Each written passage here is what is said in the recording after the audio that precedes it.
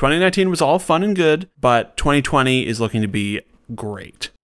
2020 is looking to be great.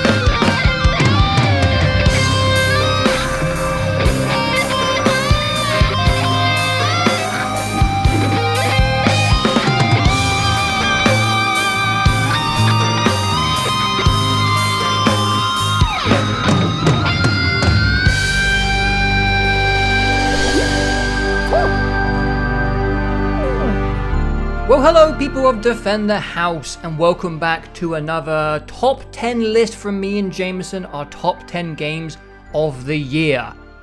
We have been doing this long video podcast thing for... This would be, I don't know if this is year 7 or 8, but like since 2013 was the first time we did these. Yeah. Best of 2013 was the first one. So we've been doing this for a while. The entire generation has come and gone, and we're still here. We're on our way to 10 years. Oh. Getting there. It's really not that far away now, is it? Fuck. Let's not think about that. But if you're new, if you've never heard one of these before, the format's pretty simple. Me and Jamison have a list of 10 games each. They are secret to one another. We don't know each other's lists. We obviously have talked games as the year has progressed in podcasts, and our big roundup podcast as well as the Defend the House podcast. We've got 2 of them. So, you know, we have vague ideas. Yeah. But since 2020's been a weird year, you know, obviously I can't be bothered to go into it again. You were all there if you're listening to this, unless you've just been born. It was a rough one, and it affected the productivity of the video game industry in different ways. So, you know, there was stuff. We got some pretty decent entries for 2020, but I think a lot of them came out earlier in the year because they were further along in their production. You know, beginning of 2020 had some nice stuff, and then from like March onwards, it was a little bit of a wasteland with kind of the indie market taking over the year, I feel like. Yeah.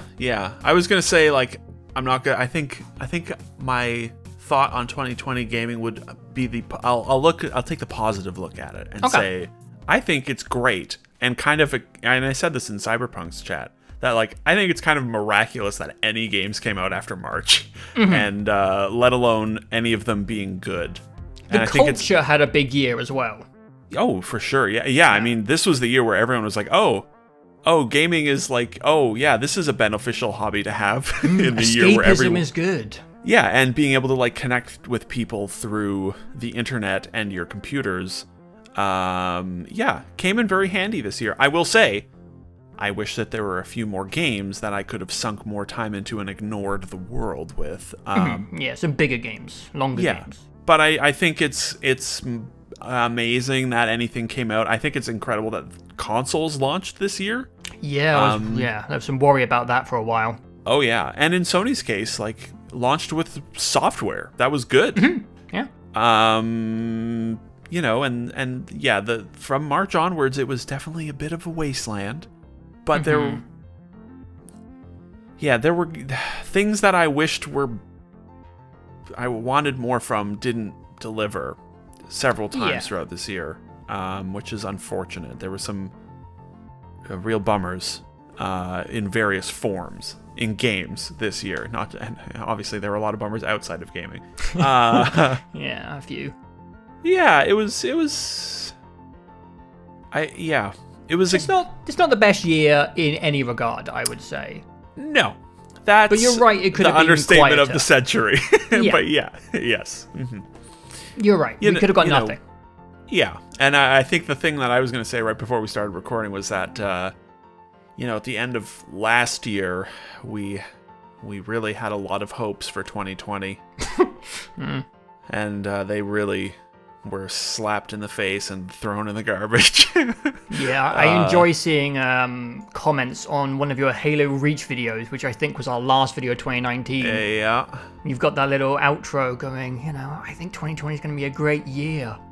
And people have been enjoying that in retrospect. Really enjoying that. I'll have to look at that. Yeah. Because, you have to remember, in December of 2019, it was like the spring had all these Ubisoft games like Gods and Monsters, Marvel's Avengers, Watch Dogs, and then there was Cyberpunk was supposed to come out, Dying Light 2 was supposed to come out, all in like the span of 4 months. Yeah. And on top of that, Half-Life, Doom, Final Fantasy, like this, that, all the other You're right, games. yeah, it was crazy, wasn't it? Like the original schedule, and then in addition to that, there was you anticipate March, April, May, June to be like, oh right, console reveal, rollout, E3 stuff, right? And we kind of knew Halo Infinite was supposed to come out with the Xbox, obviously, so that was on the agenda. So that was on the agenda, yeah, and well, we all know how that went from mid-March onwards, and is still ongoing, of course. I'm just sort of like running my hand through my hair repeatedly, just being like, oh god. Wow. Oh yeah, Last of Us 2, we were excited about that. That was supposed to come out in February, and then it was delayed, I think, till April, and then eventually, came out in late June. That was highly anticipated. Ghost of Tsushima, that was definitely coming out. Yeah. Yeah.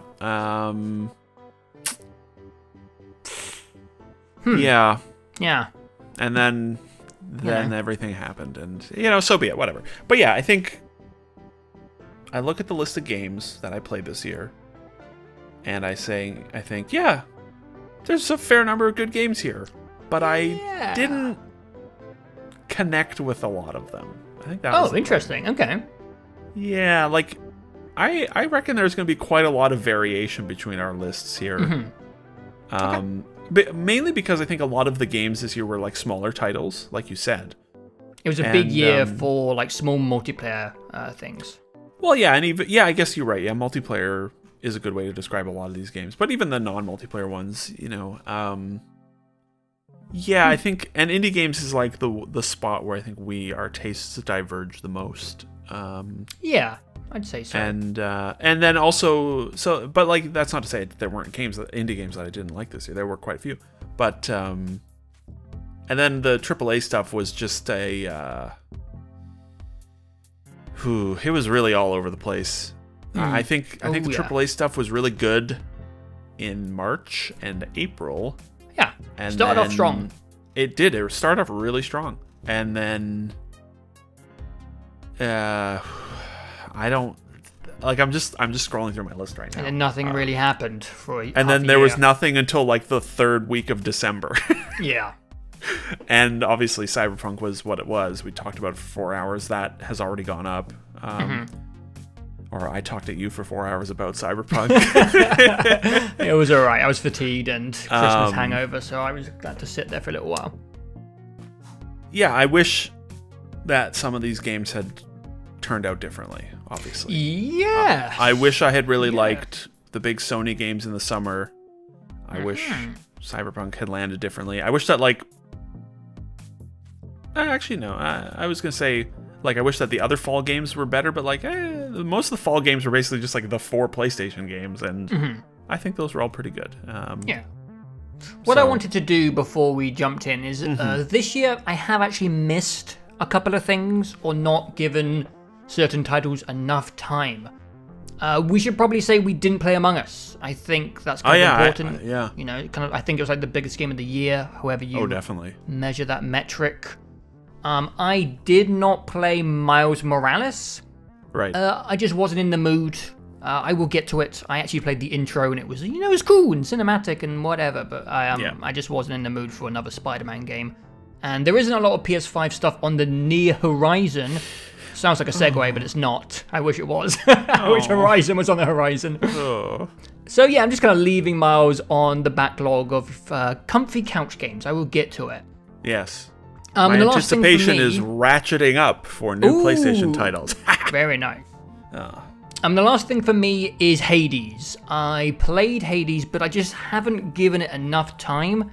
And I know that I haven't really got past, I don't want to say the wall, but I haven't got into the flow state of that game. I'm still confused about which god to pick. I don't really know how to build builds in that yet.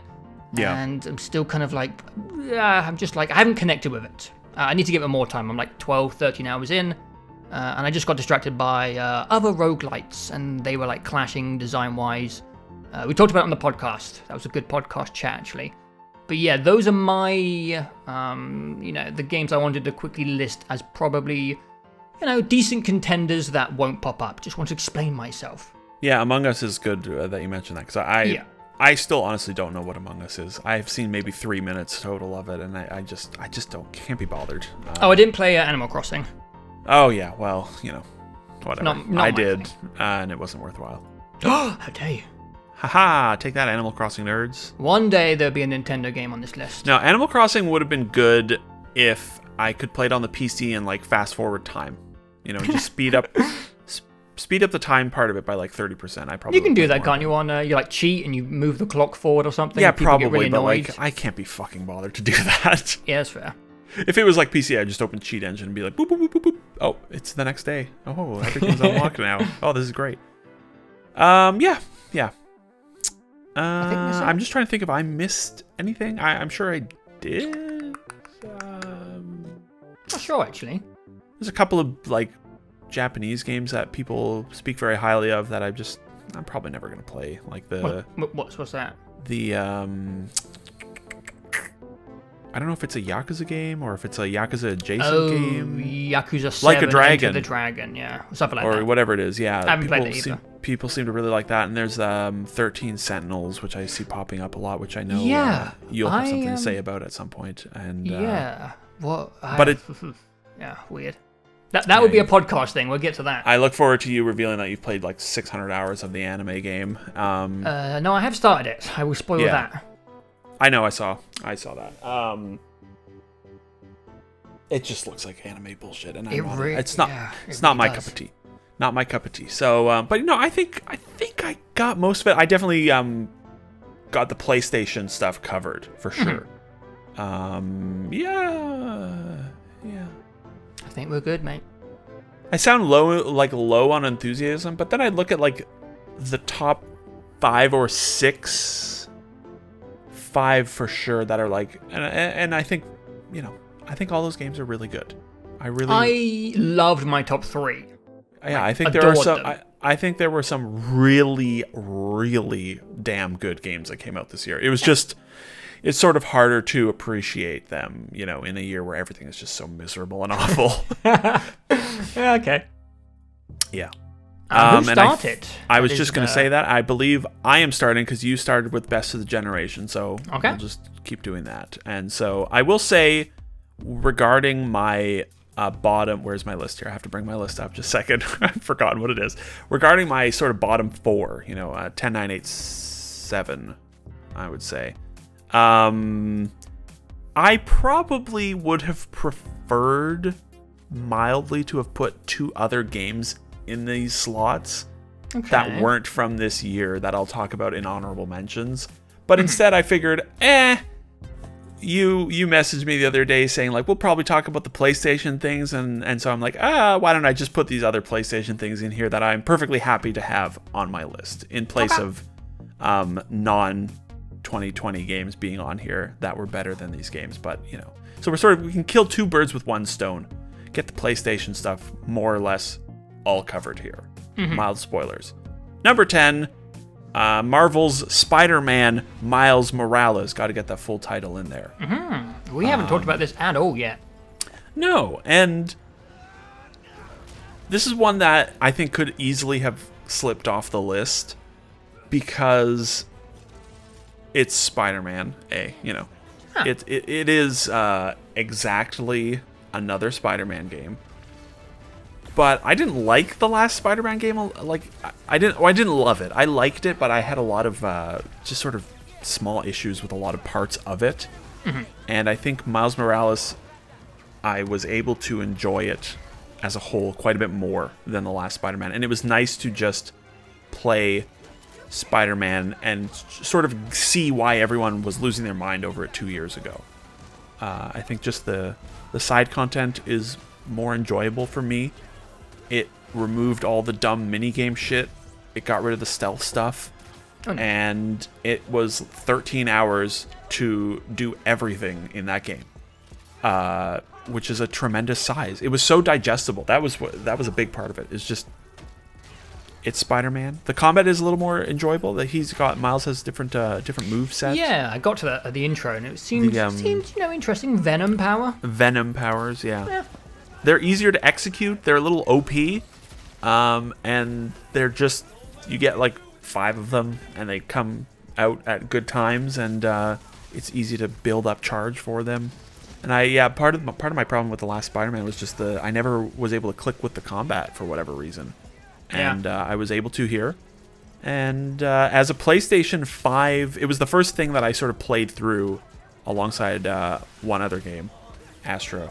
And it was like the weekend that I got it, and it was 3 days, basically 3 sittings, really, of this really gorgeous, familiar, comfy, digestible open world experience. And I think it was very pleasant. It was very Sometimes enjoyable. You need those. Exactly, yeah. But the size goes a long ways Hey. when it's digestible, and it's not like a 90-hour Ubisoft game. Yeah, it's nice. And Spider-Man is very simple formula-wise. It's very familiar, and I think there was a little too much of it last time for me. And it worked really well. I think the plot isn't as, there's not like the last game had some really good character moments. Yeah, it with did. Peter and MJ and Aunt May and Doc Ock. And this sort of tries for similar stuff again, and I think the storytelling is all totally solid and good. It just doesn't hit as solidly, but it's still good. And as a visual PlayStation 5 experience, it looks really good. It looks yeah. really, really good. That's why I played the intro, just to see it. Yeah. I played with the full like 30 FPS ray tracing for the story stuff, and then when I was done that, I cleaned up in 60 FPS, and now they have 60 FPS ray tracing, which is wild. And but yeah, the full native 4K thing, there's a lot of ray tracing in that game, like a lot of it. There's a lot of shiny stuff in the campaign missions. I love the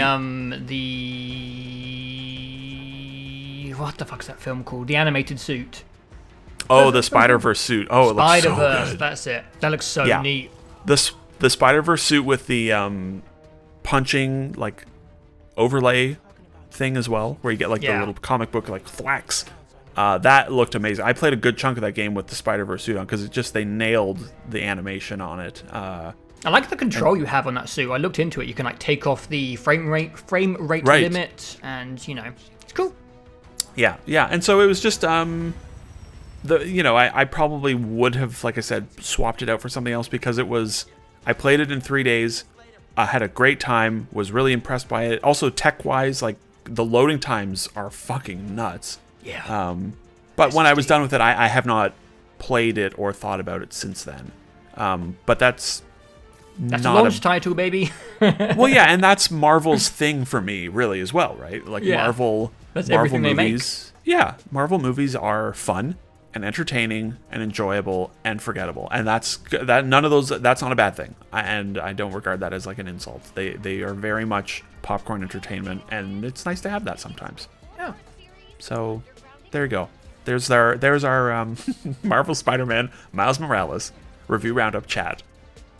Nice. You'll enjoy it, I think. But it is like you played a lot of that last Spider-Man game. I did, and, yeah. It's exactly that. So I'll get to it. I will. Yeah, One day I'll be in the mood for something digestible and comfy. I don't know that they should put out like Spider-Man 2, in 18 months from now. I feel like that might be a little too much Spider-Man, but they probably will because, boy, people are buying a lot of copies of it.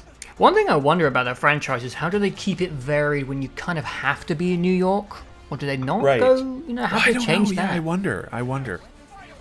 Like, the movies, you know, have left New York, right? They went over to Europe. And, they did, yeah. Yeah, I don't know that you can do a third game in New York and keep it fun or interesting. Also, power-wise, like, how do you, you have to start, too, with all the powers, right? Otherwise... I guess so, yeah. It wouldn't be fun. So, I don't know, yeah. I'm curious what they do. They should do a full multiverse game. That would be fun. I agree, yeah. It would... At minimum, they have to have, you know, the 2 Spider-Man in the next one. But I think bringing in a lot more of the Spider-Verse stuff would be a pretty cool thing, because they're apparently doing that with both movies now, right? With the animated and live-action things. All right. Well, as in, like, they're doing another Spider-Verse movie, and then also the Tom Holland Spider-Verse. I don't know what the hell is going on with that Spider-Man 3, but... Sure. Who knows? I don't know. Also, Tom Holland is now in the Spider-Man game, because young Peter... He looks weird, I will say. Young Peter does not suit the voice, I don't think. He looks too young. He looks like a baby. He looks younger than Miles Morales. Yeah, and he's supposed to be... He's like 24, yeah. 25, yeah. He's been around the block a few times. Yeah, he's been Spider-Man for a decade. And I think old Peter, the old version of Peter, had the schlubbiness that is required to convey that. And new Peter is too hot and too young, and it doesn't suit the personality, I don't think. But... maybe we'll all just get over it eventually. I feel like that's like unprecedented to just change the facial model of a well-known character. It's a very strange thing that can only happen in video games, or I guess when an actor dies in a movie franchise. Yeah, it's the same thing like that. So. It's weird. Cast someone new. It is weird, but whatever. Yeah, fuck it. Who cares? All right, is it my go? Number 10. Okay. My number 10 slot is a little bit of a weird one, but it was a weird year. Yes. I don't usually put early access games on my list because I've got to the point where I don't like diving into early access products. I don't see the point. I did it a lot for my old shitty YouTube channel, so I'm just kind of sick of playing broken games. Like, why not just sit back and wait? But this game... the reason I put it on my list, when theoretically you could be like, well, actually, it's not even out yet, 1.0 is 2021, is because this game had its moment this year, and that was Phasmophobia. Oh, okay. I was thinking it was probably going to be on your list somewhere. Phasmophobia. Phasmophobia is a really janky, kind of mutated one-man project. It's a hideous mess of a game, and I loved it. I don't think it would be the same product if it wasn't janky. I completely agree. I think it's charmingly janky. It is, and the game, except for maybe some connectivity issues, and our friend Dawson had like microphone issues, apart from that, like once you're in, you're mostly in. I think the servers did get pounded because this poor dude obviously didn't expect, you know, his game to take hundreds off in of thousands of players, yeah. Yeah. But when it comes to a cooperative experience, it's really quite innovative, actually. I've never played anything like it. The proximity chat really adds like a strange immersion to it. And it treads this kind of fun balance between you and your friends laughing, goofing around, making fun of the game. And then I surprisingly had some pretty genuine frights in this game. I was not expecting anything in this game to scare me. But like there's some moments that just naturally occur where like the communications between you and the boys gets cut off. You don't know who's alive and who's dead. You feel like you're on your own. And some of the ghosts, the models of them are not bad. They're pretty frightening and they can scuttle up on you and surprise you out of nowhere. And one of my favorite things about this game is actually being dead. I love the being dead mechanic in this game where you are a ghostly figure, your friends cannot see or hear you, but you can kind of snoop around, watch them play, and you can see the ghosts from a perspective where they can't see the ghosts. And it might be my favorite, I guess, spectator mode of all time. Games, especially Battle Royales, I know that's not relevant to Phasmophobia, but I feel like multiplayer games recently have done a really bad job of making it fun to be dead. Like, I'm assuming Among Us is very similar. Like, once you're dead, you're just like, oh, I'm just going to sit here and watch my friends have fun. And PUBG and the early Battle Royale days were the same. And it's just like a nice bit of like game design problem solving in Phasmophobia, where you could have just died and, again, been spectating from like a first-person view, like traditionally. And I don't know, there's just like a lot of really smart game design in this little weird, janky Unity project. I think the reason it's so low down, even though the highlights of this game were some of my favorite co-op moments in recent memory, there is a little bit of a limit when it comes to like variation and playtime. It's early access, the guy has just chucked the game at the door, he's working on his own, and you know, you kind of learn the AI of the ghost, you play all the maps, and after a while the mystery and the surprise does start to trickle away. I think we only got about 12 to 13 hours out of it, but hey, you know, not every multiplayer game is about how many hours you get out of it. It's about how fun those hours are. And we made the decision to skip the tutorial, which I think was quite wise, since I think that really stretched out how much like investigation and learning we had with this game. We had no idea what we were doing for like the first 5 hours, and I think that really helped, you know, just make it more compelling.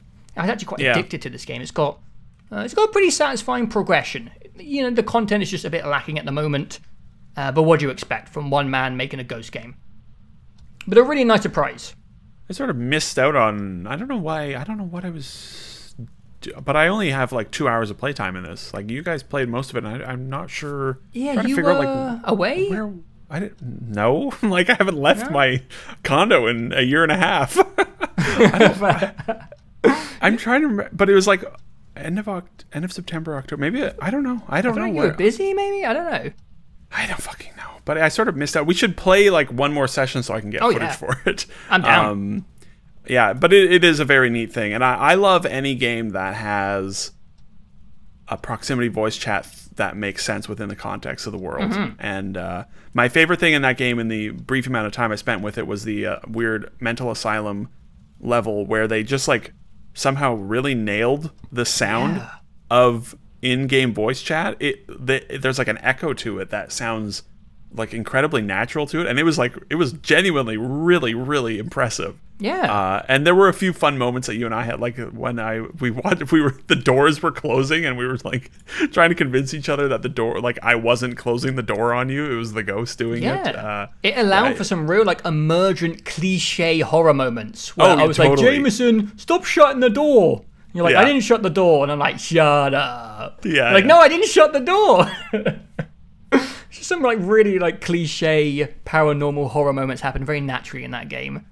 And like, the promise of the tech there is like quite impressive and interesting, like being able to talk to, you know, voice boxes and have the ghost respond and write on pads of paper. Yeah. And I don't think it looking like a Steam asset flip really takes away from it. It kind of adds this little charm to it. Maybe I feel like it was the perfect storm of 2020. Everyone was just looking for something to play with friends. I think there's quite a few games which really benefited from the social desperation. And I reckon Phasmophobia maybe wouldn't have been found if it wasn't for this year. Yeah, I wonder. But really, really nice, charming surprise. Loved my time with Phasmophobia. Unique and pretty clever game. I'm really confused now and trying to figure out what was I doing right at the end of October that I wasn't playing? Maybe I was doing I feel like you were busy. I swear you were busy. Doing the I think I might have been doing the Watch Dogs following people videos. I think I might have been grinding those out. Those were published right at the end of right at the beginning of November. Yeah, because I definitely wasn't like away from anything, you know.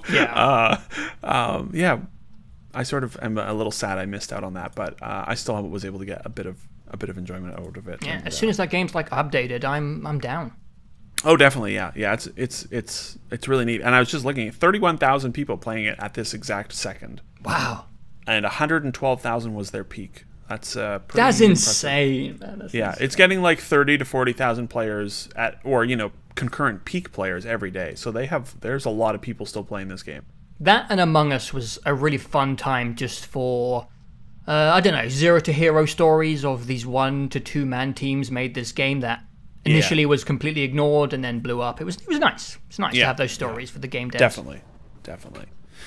All right, well, my number 9. Truly the zero to hero story we've all been waiting for. Okay. Truly the biggest. Honestly, actually, I am unironically very surprised by this game, and I genuinely do like it. Now, no one laugh, because it's time to talk about Bug Snacks. Yeah! Bug Snacks! Oh my god, what a year. This is not one of those games like Miles Morales where I was like, oh, I'll just put it on here because we, so we can talk about it. These are the best lists we've ever done. I really do genuinely like Bug Snacks. Yeah, I liked it too. I know you don't like the gameplay parts of it, and I think I actually kind of weirdly do, even though like it's one of those things where you look at it and it's like, okay, obviously this gameplay is like janky and frustrating and repetitive, but there's something that I like in games which will come up at least a few more times on my list, where it's like I like when it feels like I'm sort of breaking things. Oh yeah, I know what you're saying. Bug Snacks has that with the way you're supposed to catch things. I never really figured out if I was doing it right. I think I was, but it's like I'm gonna find the weird little one spot where I can put the tripwire on. Yeah, that's what I did. The perfect line, and I'm sure like for you it was probably annoying, but I weirdly like that in games, and the gameplay of Bug Snacks made me feel like regularly like I was breaking things in a way that was funny to me. Yeah. And I like that. I think I was just looking for a bit more Viva Pinata, you know, where you really need to think about what do you do for the banana. And they teased elements of, you know, using fire to get the Frost Boy. But I found like for 95% of for the snacks post like halfway through the game, it was just tripwire after tripwire. Tripwire, I'm not really thinking about this anymore. Yeah. There were definitely some good ones, though, where you're like, how do I get this? And then you figure it out, and it was satisfying. But there's also, like, just an element of sort of randomness and jank to it that is... Yeah. Like the weird flaming angry taco bugs in the desert that break up and chase you around. Like, I never figured out exactly what their trick was, aside from just like pissing them off and making them explode. Yeah. But that's okay. The real charm for me of Bug Snacks is just how monumentally fucking weird Bug Snacks is. Yeah. And I love the tone of that game. But also, like, it is genuinely likable. The cast of characters are all really good. Yeah. They're all varied. They all have fun stories. They're all kind of fucked up as well. Like, the voice actors really go for it in that game. People have issues. Yeah, and sort of like we talked about with Cyberpunk, where it's like, there's a lot of dialogue with some strange shit going on in this game. And the voice actors are absolute pros. And if you look at the voice cast, they're all professional voice actors. Like, I think, you know, the voice of, like, Winston from Overwatch is one of the voice actors. Oh, damn. And the guy that plays the Bunger was male Alex Ryder in Mass Effect Andromeda. That was one of the revelations. Really? Yes. From Alex Ryder, I'm Alex Ryder, or whatever he sounded like, to Bunger? Bunger? That's his best role so far. It is. And Bunger, I mean, he's like a world phenomenon now. Yes. But yeah, the voice cast all does a great job with this fucking ridiculous story. And but I think my favorite part of it is just the personality of the Bug Snacks. Yeah. They made this game just made me laugh at its weirdness so much, and I still think of the Bunger, and it makes me laugh. It makes my day brighter whenever I think of the Bunger, or what are some of the other ones? The Scoopy Banoopy flying through the trees. It's just, it's nice to play a game every now and then that is just, it's just so weird. And it's so committed to that weirdness. Like when you go into the mountain and you find the weird snack golem that's like this horrifying creature of snacks, of like pizza arms, and when you do like full body conversions of some of the people, and there's honestly there's like elements of this game which remind me of Frog Fractions. I obviously never got to enjoy the reveal of Frog Fractions, where it kind of you know, just spins on its head into a different game entirely with a different narrative and tone and theme. And Bugsnax, I've always wanted to play one of those games, and I'm not saying that Bugsnax is fully that committed to that, you know, whatever, that novelty. But there are elements of Bugsnax where you assume it's a Pixar adventure, and then it gets like kind of dark and twisted in a way where I really reveled in it. I was so excited. I remember at the beginning I was like, oh, I hope this turns into a horror game. I've always wanted to play a game which is disguised as a horror game. And I'm not saying it's quite that, but there's like elements there, and I was like kind of excited by some of the twists the tone takes. There's definitely some stuff in the game that also triggers, what's that, you know, tryptophobia or whatever it is. The holes. Yeah, with the irregular shapes in nature that just trigger like deep. There's just something like sometimes where you just turn everyone into pizza, and you're just like, this is just so corrupted. I hate it. Oh, that game is great. And then, you know, afterwards I discovered that you can like do horrible shit like force feed Gramble and turn him into a fucking Bugsnax against his will while he's sleepwalking. Like, it's just that game is dark. Yeah. Like, yeah. But yeah, there Bugsnax is a scene from the first day I played that game. You know, you think you know what you're getting when you turn on Bugsnax. You make assumptions. Yeah. And then I heard Gramble scream at a guy yelling, "That's why your wife left you." And I was like, what am I playing right now? And that really set the scene for where Bugsnax would go. Yeah. It's not as kid-friendly as you think that game is. It really is. Oh, no. And it took me a couple of sittings to really start to love it. But like right out of the gate, you know, it was such a meme from that first trailer that I was thinking like, it's not going to be, you know, I'll laugh at it and I'll never complete it. And that was sort of how I thought initially. But after a certain point, I was like, I really like want to see this through and see what happens with the story and see what the characters get up to, and also see all their other dumb and funny jokes. Yeah. And yeah, it was just, it's probably, let me just check my list here. It's definitely the most unique thing on this list. It really feels like a dreams project that it does. Came to life and came to a you know, PlayStation Plus, and it is by no means a great showcase of PlayStation 5 technology, but it is still a weird and wonderful little video game that I very much enjoyed and also hated. It's good. I think we expected like another Knack, didn't we? And it kind of it's Knack doesn't really stand on its own past the memes, but Bugsnax does. I think so. I think Bugsnax is genuinely worth playing. Yeah. You may not like it, but I think it needs to be seen. I think it is a much better game than Octodad as well. I think Octodad is a hilarious joke, and the first 3 levels are amazing, but it just sort of falls apart. Whereas this feels much more like they nailed it. They kept the joke up all the way through, and it's funny all the way through. I would say I found Bugsnax genuinely funny, not just ironically funny. Like some of the lines were well written to the point where it really got a good laugh out of me. Oh yeah, yeah. It balances a mixture of humor of like, there's an early joke where like the farmer guy's like, "You go on ahead and I'll catch up," and I'm like, okay, I appreciate this type of humor. I appreciate those dumb jokes, but then there's also a type of humor too, which is just like, it's just absurdist humor, and I am really into that. And Bunger will live on in my heart until the day I die. Every time I make a hamburger now, I'm going to think, Bunger? Good old Bunger. Oh, the Bunger. Okay. Wow, this is going to be the biggest juxtaposition of video games we've ever discussed. I'm into it.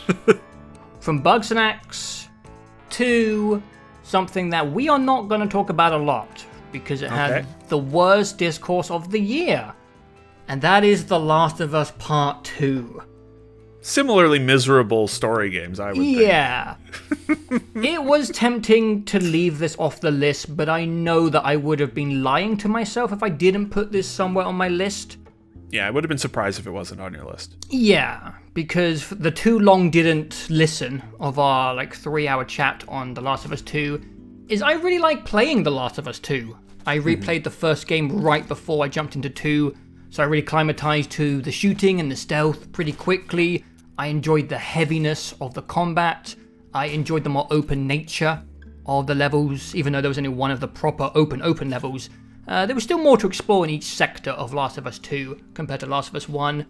I've got a soft spot for environmental puzzles. I know I do. I don't know why. It's my boomer brain. I just kind of like the easygoingness of simple environmental puzzles. I liked the world building, seeing more of the Last of Us lore and world. And I weirdly enjoyed the events in Abby's half. I know that's probably the most controversial opinion I have of the game. But I just liked what happened. But, long story short, I have probably as many problems as everyone else with the narrative and format of The Last of Us 2. I kind of disagree with people when they're the format was a completely terrible decision. I'm all for weird, risky format changes. I always wish I was around during the Metal Gear Solid days to see the second one come out. I know. I understand the rage that must have been going on when is it Raiden? Raiden. You play as him rather than Snake for the majority of the game. Man, I wish I was invested in that series and there to see I wish I wasn't 9 when it came out. What a mad decision for that franchise. Oh, Kojima, you crazy son of a bitch. So I'm down. I'm down for the idea of The Last of Us Part 2, but I just don't think they got it right. I'm not going to go much deeper than that. There's moments of the story which are so borderline illogical that they just... it just doesn't make sense, some of it, and it just doesn't come together in a way that makes it feel worthwhile. Yeah. And I say I like playing all of the game. It really lost me at Santa Barbara as well. It was just too much. Just know when to put a bow on it.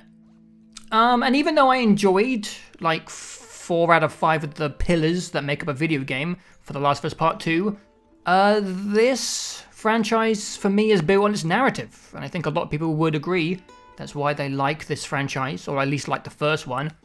And it just didn't really, it didn't get it right for me. So yeah, I think that's all I want to say, since we did a 4-hour chat almost on it. But I really enjoyed most of my time with this game.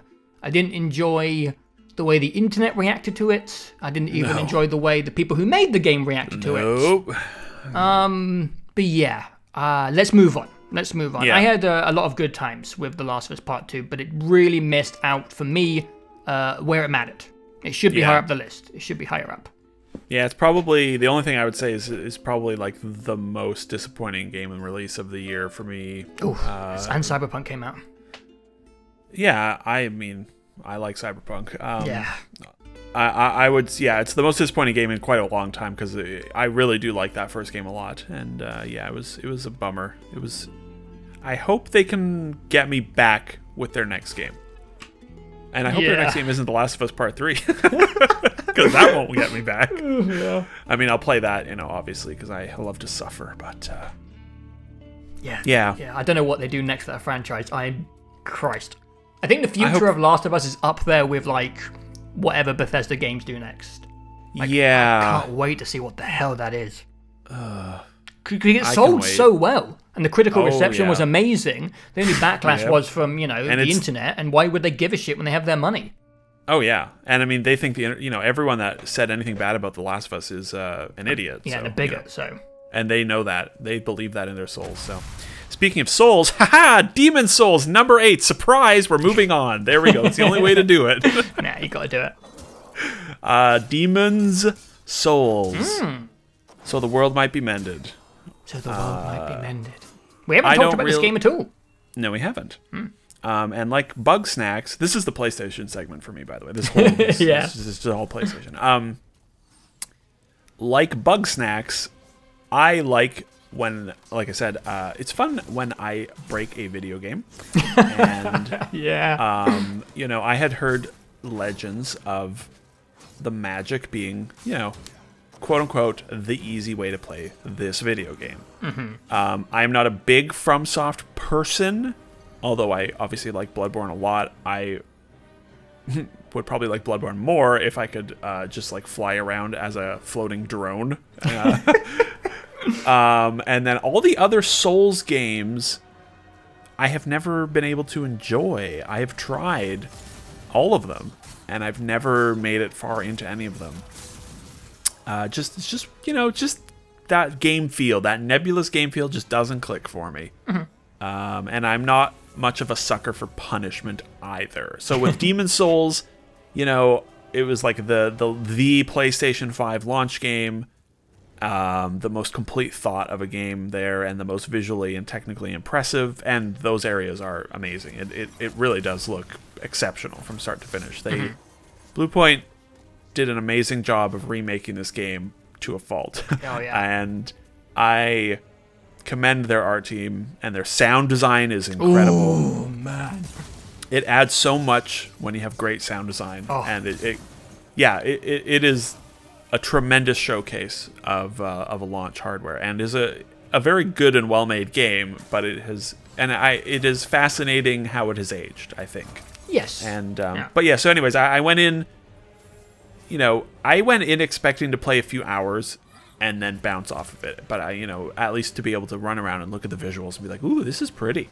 And I tried to play Magic. I went Magic knowing that, you know, hopefully it would be somewhat easier. Little did I know that the Magic, especially when you do what I did, which was keep a wiki handy for most of it, which I really liked doing. It was fun to be able to decipher all the parts of Demon Souls as you come across them, because a lot of parts in this game are like just batshit incomprehensible, including, you know, the very first thing where you have to talk to a specific child buried up somewhere. Like I had to look up like 3 guides to figure out where it was. Anyways, so stupid. It's so dumb. There's so much dumb shit like that I love. But so I play Magic with a wiki. And oh my god, does it ever break Demon Souls in a way that I found incredibly funny. Demon Souls made me laugh quite a few times, which I really never would have expected that. The first half was maybe like, I would say probably the first 10 hours. It was, you know, I felt like the balance was good. Like Magic was definitely easier, but I was still having to play and think for myself. And then after a certain point and the Firestorm spell, it just becomes ridiculous in a way that was really entertaining. And I had a great time wandering around Demon Souls, looking at all the ways in which it is like this strange, ancient thing with that from has come a long ways in a short time. With their design, and I enjoyed looking at it and listening to it and looking at. There's some weird environments in that game. Like it's sort of like tame. Parts of it are tame, but then you get to like the Valley of Defilement and all of Latria is just extremely weird. I love that place. Latria is wonderful. The castle, the whole of Boletaria is just like the best castle environment ever in a game. It's incredible. And yeah. I heard tales of a couple of boss fights that were people said were hard, and well, the final boss fight took 3 seconds. Literally, it literally took 3 seconds. I've seen it. It was pretty. The only maybe I'll throw that clip in here. It was the only fight in the entire game that I one-shot the boss, and it was hilarious. I stood there, I sat there and laughed. And yeah, but also just sort of like academically as a piece of sort of archaeology, right?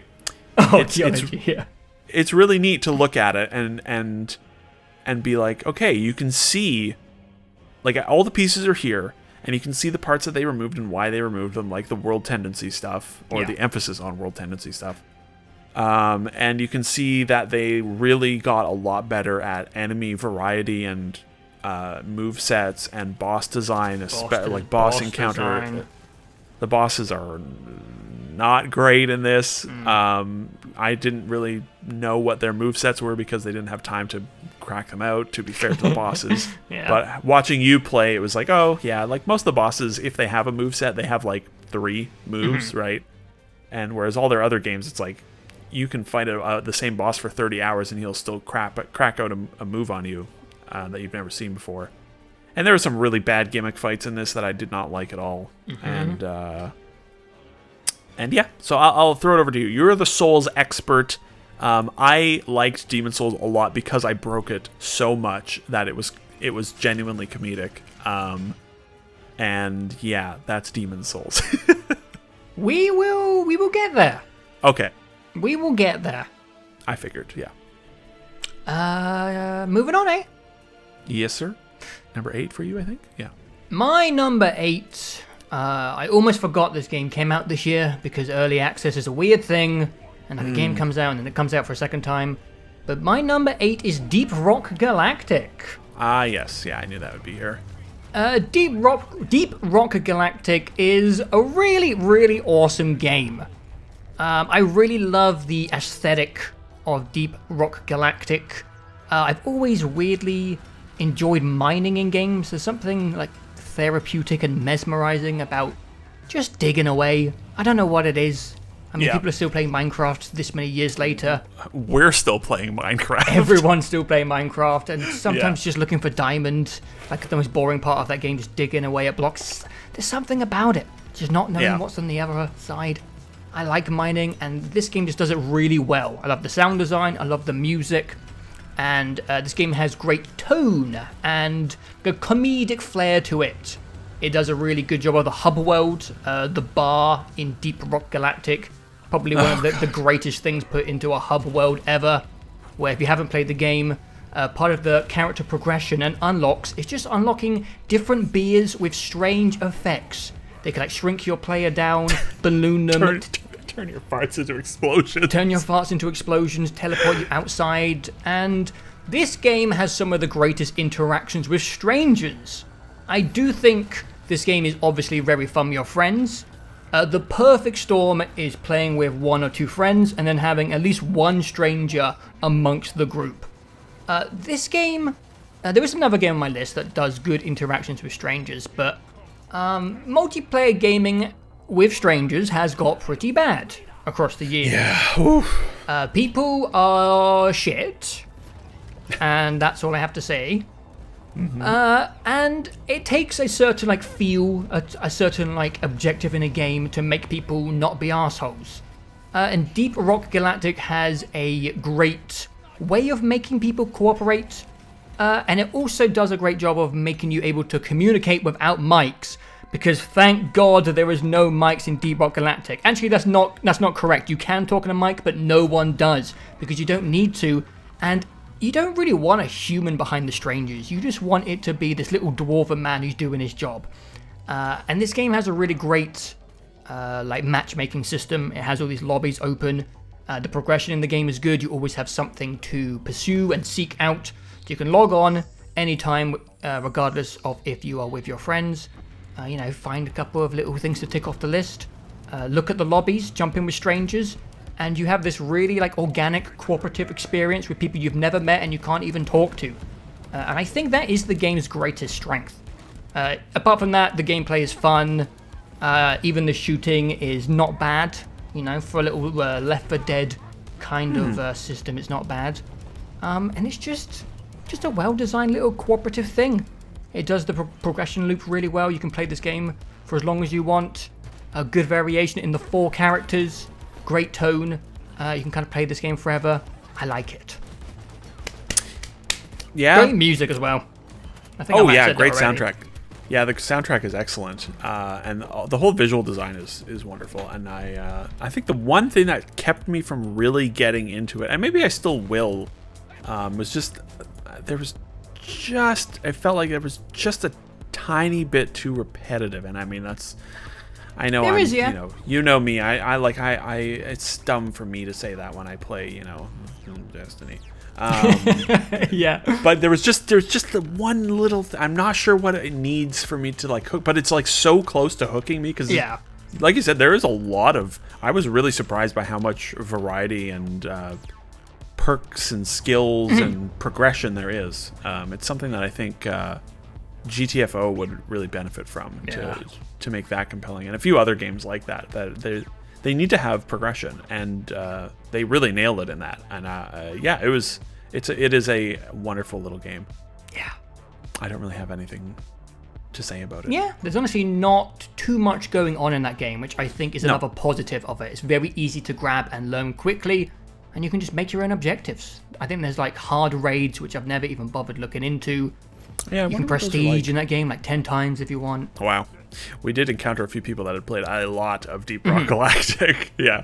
It's one of those games where it's flexible. You can play it on a hard mode where it turns into a sweat fest, very similar to Left 4 Dead stuff. Or you can go for like an easy round and put on a podcast. And that's what I did for quite a lot of it, honestly. Good game. That is my number 8. Excellent. My number 7 is the last of the PlayStation 5 stuff. Oh, wow. Astro's Playroom. Nice. Wow. Now, it's a little game. It's a pack-in, free.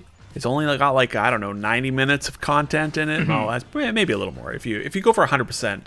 But of all the games on the PlayStation 5, this is the one that I wanted to play more of the most. I me too. Want like a 30-hour full-sized Astro platformer on the PS5. They really should do it.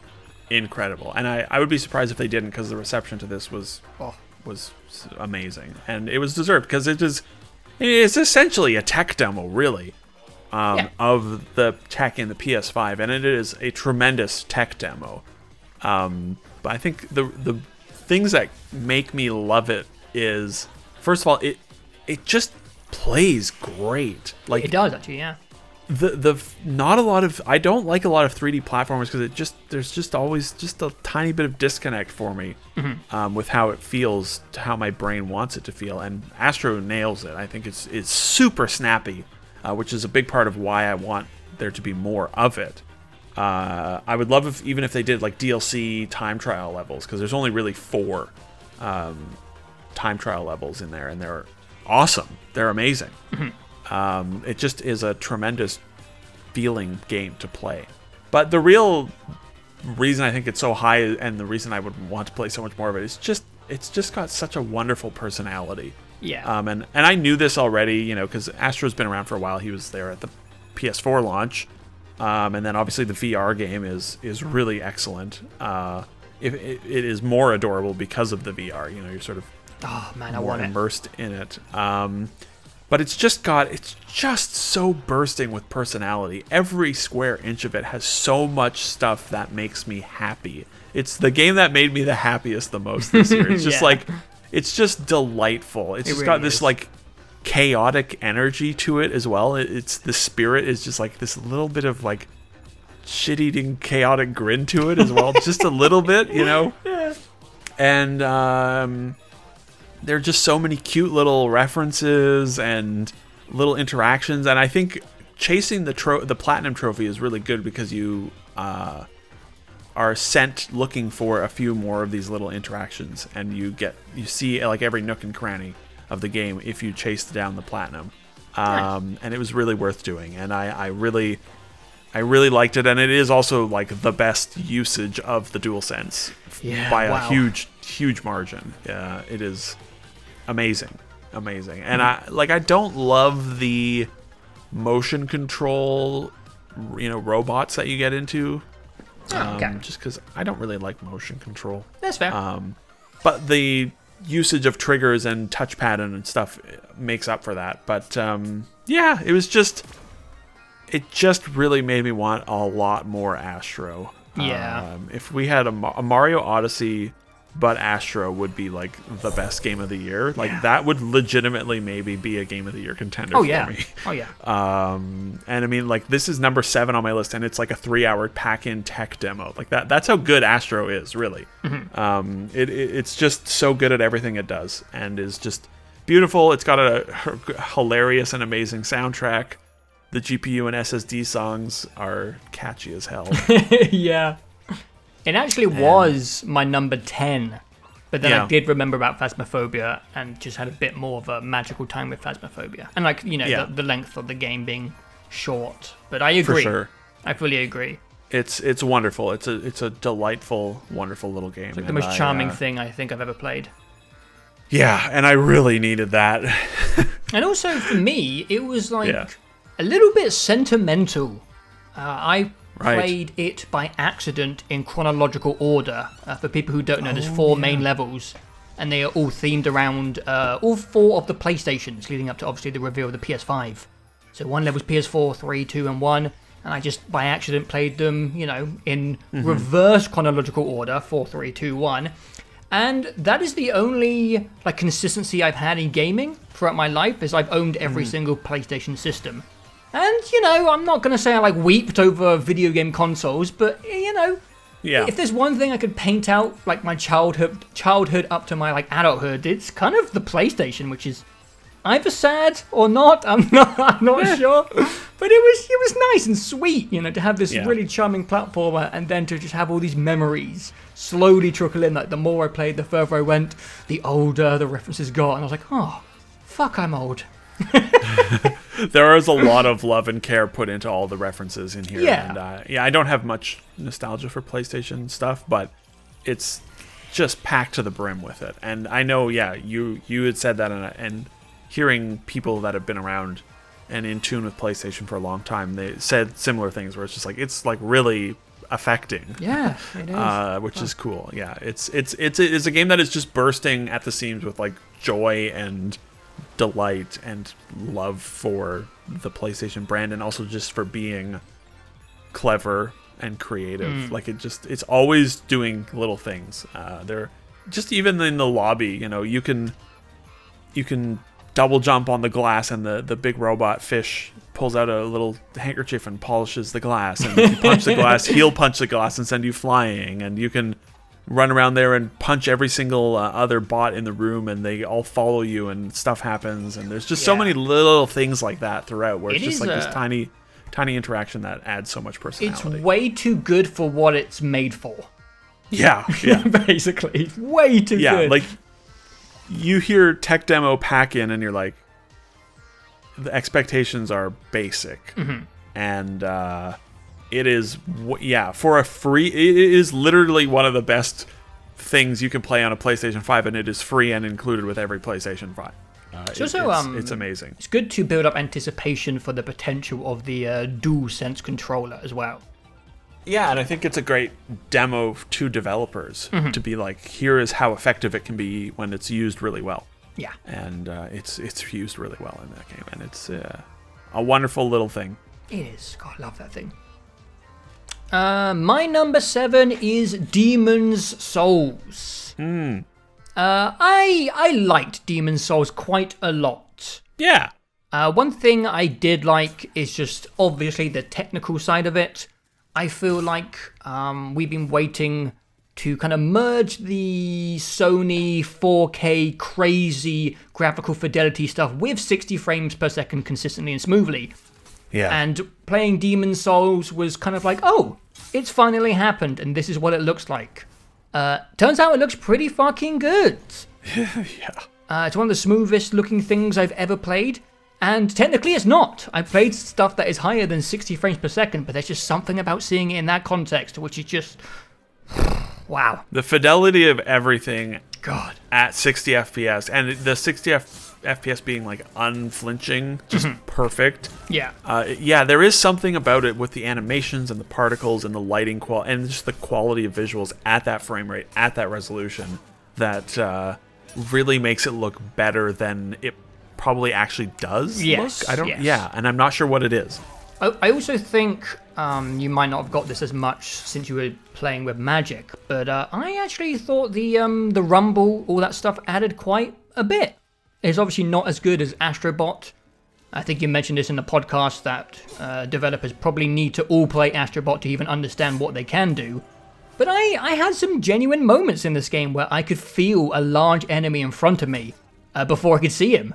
And it was really like interesting and different to just feel an imposing force and be like, what the hell is that? I feel something in my hands, but I don't see it with my eyes. It It was a cool tech thing.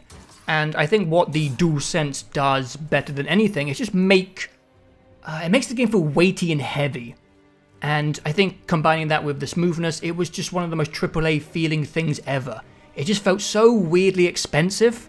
And by weirdly, I mean it's Demon's Souls. That's the thing that, we forgot to mention. Like, the original Demon's Souls is one of the most butt-ugly games ever made. Yeah. And it is, like, the pinnacle of weird, like, C-tier Japanese strange game, right? I mean, that is, like, the king of cult classics. And it's been transformed into the most AAA thing in years. And, the gap, the gulf between them is really, like, we tried to figure out a game that would have a similar gulf in quality, and it's hard to think of one. Yeah, it really is, because that's how ugly the original Demon's Souls. No, sorry to all the From Software artists out there, but like, they've come a long way. It's been they really have. And when it comes to the gameplay, I was actually quite pleasantly surprised by the level design. Just the general exploring of the world and the areas. I don't remember my initial playthrough of the game, which is obviously back in 2009 or 10, I can't remember. So I don't have the strongest memories of it, but I thought that part of the game might be a bit weaker. But I thought the levels were pretty good, honestly. They are a little bit more straightforward, but there's still exploration, there's still different ways to go, secrets to be found. I didn't really get to play around with the world tendency stuff that much. But I have read into how it affects the worlds, and that's actually pretty unique and novel to Demon's Souls. Like, Dark Souls doesn't really have that stuff, and it's pretty cool. Yeah, the thing that stood out to me about the level design, and it's sort of a positive and negative, is that it doesn't feel like the levels are made for a third-person action game. Okay. And I don't think that's necessarily a bad thing. They feel less like video game levels and more like weird actual levels that, like, you would navigate as a human being. Like, I can think of Latria, or some of the castle areas where it's like, I can't swing a sword without it hitting the walls. Right. And it sucks. Well, you actually can kind of cheese and use that to your advantage if you know how. Right, but it also makes it, like, claustrophobic and confusing in a way that's interesting. So there's this interesting sort of, like, they've gotten better at, I think, balancing that, where it's like a lot of the later games, they still don't feel like levels in a way.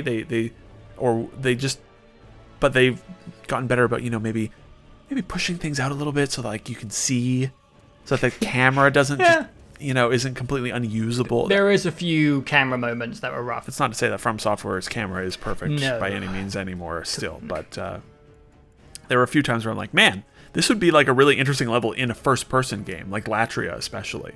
Yeah. To, like, all these tight corridors. Anyways, go on. That was just my one little note I remembered about level design. Yeah, but I think in the future, with whatever Bluepoint does next, I just want them to be more comfortable and confident with changing things that suck. Because there are certain things in this game which really suck. I think, like, an easy example is the weird part where it says press forward and circle to mantle, but then sometimes you don't need to do that, so that you mantle and then roll off the edge of a cliff. There's, like, one famous spot in Latria, which, like, everyone on the internet has died. There's one fucking spot because it's just jank and weird. And I'm sure there's some Souls people who would be like, well, that's part of the storytelling, and that's... Okay, a better example is Dragon God. Dragon God fucking blows. Terrible fight. Oh my It's terrible. God. It's not even a fight. Yeah, it sucks. Just I just want Bluepoint to just be a bit more confident, because they did add some quality of life things into the game. So they're obviously not terrified of touching the legacy or whatever, the sanctity of these projects. Just, maybe be, a bit more comfortable with changing a couple of things that suck in the game.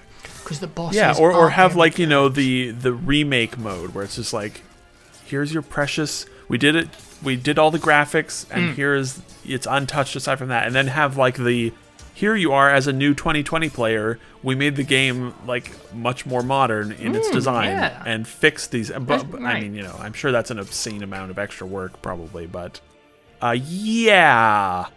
Yeah. Because they're obviously going to get a lot more work. We'll be seeing them pretty frequently.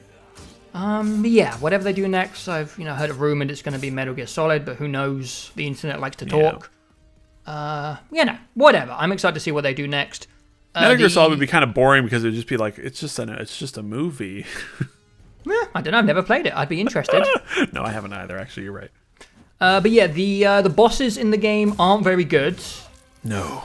Obviously, it's not a thing I remember, but yeah, they're just not good. They're really easy, or they have a strange gimmick, which mostly is okay to read. Like Tower Knight is kind of obvious. Dragon God, I completely misread and thought I had to do something else and was getting. I thought I had to make him break the giant stone pillars in the way, because I didn't assume that my little halberd or whatever I was using could smash through a giant, piece of marble. But yeah, normally you would put like a broken pillar in the hallway leading up to that, right? That you'd have to break. You'd have to figure out what the trick is with the pillar, right? They would like do some game design around it to teach you that before you get there. But once in this, he it's just like killed me when he wasn't looking at me and his eyes didn't go red or whatever. The bosses I just wasn't the biggest fan of. There was a couple I enjoyed, but even like the most challenging one, Flame Lurker, I like that guy was kicking my ass because he's weak to magic and I didn't know that, and I was just poking him with a shitty weapon. And even after like 15 attempts, I was like, okay, if I stab him here, he gets like this little staggered animation, so he's interrupted. And then like sometimes it just wouldn't work, and I couldn't like get a consistent method down with Flame Lurker. And eventually I just kind of blagged it by rolling around quickly and hiding behind pillars and using the white sticky goo, which yeah, that is a real item, by the way. You probably didn't see that. I know. I did. Jesus Christ. Yeah. But yeah, just, they kept it the way it was. And From Software had just come onto the scene. And Demon's Souls is a pretty damn good stab at whatever you want to call, the From Software genre. Whatever this is now, Yeah. For a first time, like, it's really, really impressive stuff. But Blue Point, just, if it sucks, just change make it less suck. Just make it less sucky. It's fine. Like, if people complain about it, go play the old fucking game. It's a remake. Yeah, it's I mean, like, people are so uptight. Like, people were still complaining about, like, the art in this. And it's like, oh, they've completely lost all of the art and the regalness. And it's like, who fucking... Of course they have. It's like a 10-year-old game. Like it's going to look different. Like, get over it. Go play the PS3 game at 12 FPS. Yeah, fuck off. But I liked it. It is not high up on my list of From Software stuff. But it was like a cute, like you said, look down memory lane at where all these designs started. And there's value in that for me. I'll probably play it a second time, because getting overpowered in the game is pretty satisfying. But yeah, the bosses are just anticlimactic. I beat the last boss first time, and it was not difficult. Like, you didn't even break a sweat. Like, no, I barely got hit by the guy. He's very slow and deliberate. It was funny. You were thinking, like, all right, next phase. And it's like, there isn't a single second phase of any boss in this game. They have like 3 moves and that's it. Yeah, the bosses are too easy or too novel and strange and gimmicky. And it's not that difficult of a game. One other thing that I was kind of a large complaint for me is that there's the way the world tendency stuff works means that you're basically never able to summon or invade because you're always dead, right? Yeah. And I only summoned once in my whole game. And the guy sucked and got killed. Yeah, I didn't even try it. And that makes me sad because I love that stuff. I love that stuff a lot. And I did not. What? I did not like people invading my game in Demon's Souls. Oh, I don't like the invasions so much, but again, I have magic, so it doesn't matter. I killed multiple times with giant AoE magic. I was like, well, that was fun. Good fight. I like the summons in particular. Okay. You don't need them, invasion. Though, really. You don't. No, not at all. Yeah. But they make for great moments. Like like when I beat Bloodborne, I would poke at it, and every boss that I got to after I came back to it, I was just like, I'm just gonna summon, and it was great. And we would get like little story. Like I kept summoning one guy for this one fight, and they were not an English speaker based on the messages they sent afterwards. But you summon him for like an hour and we're struggling, and then I send he messages me and says like congratulations, and it's like, oh, this is great. And you just don't have any of that here. I did have one good summon invasion experience where I was on 1-1 right at the top of the steps as you go towards the phalanx. And we had like a nice little standoff where he stood at the bottom of the stairs, I stood at the top, and we did like a couple of emotes to each other. Yeah. And then I think that was the only fight I won. I think I won 2 out of like the 8 times I got invaded. Yeah, and then I was also only invaded once. I got invaded a bunch.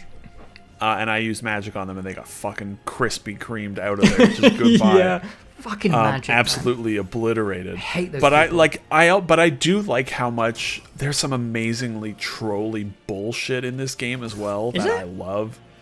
In particular, the invasion, the fact that there's a weapon, there are a few things that you can use to just completely break everything of the person you're invading. Like, yeah, I'm glad I didn't find that or get invaded by someone like that. It's so fucked up. Yeah, like our friend Andy. Yeah, like Andy lost everything. Andy got invaded early on, and someone used the scraping spear or the acid cloud on him, and all of his stuff broke, and it was all of his gear, and he couldn't afford to repair any of it, and he had to restart as a new character. Like, I think that's amazing. Me too. That is so funny. I love that. And there's some good funny stuff. Like, there's a lot of moments in this game where you're like, okay, fuck you too, From Software. It has some good, like, uncheckedness. Like, some stuff just went unchecked and was just, like, chuck it out the door.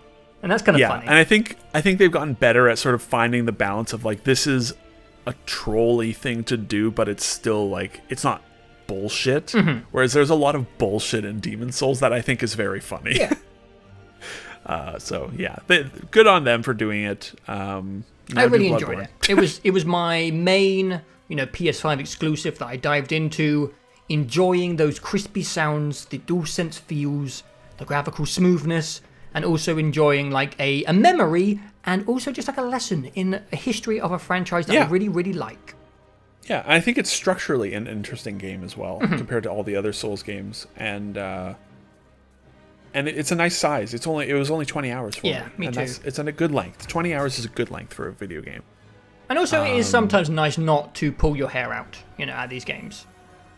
For sure. Flame Lurker was the only boss I had like any trouble with, so it was kind of nice. Yeah. Oh, and Dragon, fucking god. I only got frustrated with one, and all the others were easy. Yeah. And it was nice to do that. It was sort of like playing it on the PC with Cheat Engine. Yeah. Except it was just on the PlayStation. It's all built in. They built Cheat Engine into the game. Good on them. Yeah, Thank you, From Software. I was going to say that the PlayStation segment has ended for me, but I realize actually it hasn't, because the next game is still a PlayStation exclusive and is also a remake, but a much more fascinating remake, and that is Final Fantasy VII Remake. Ah, nice. I went into Final Fantasy VII Remake.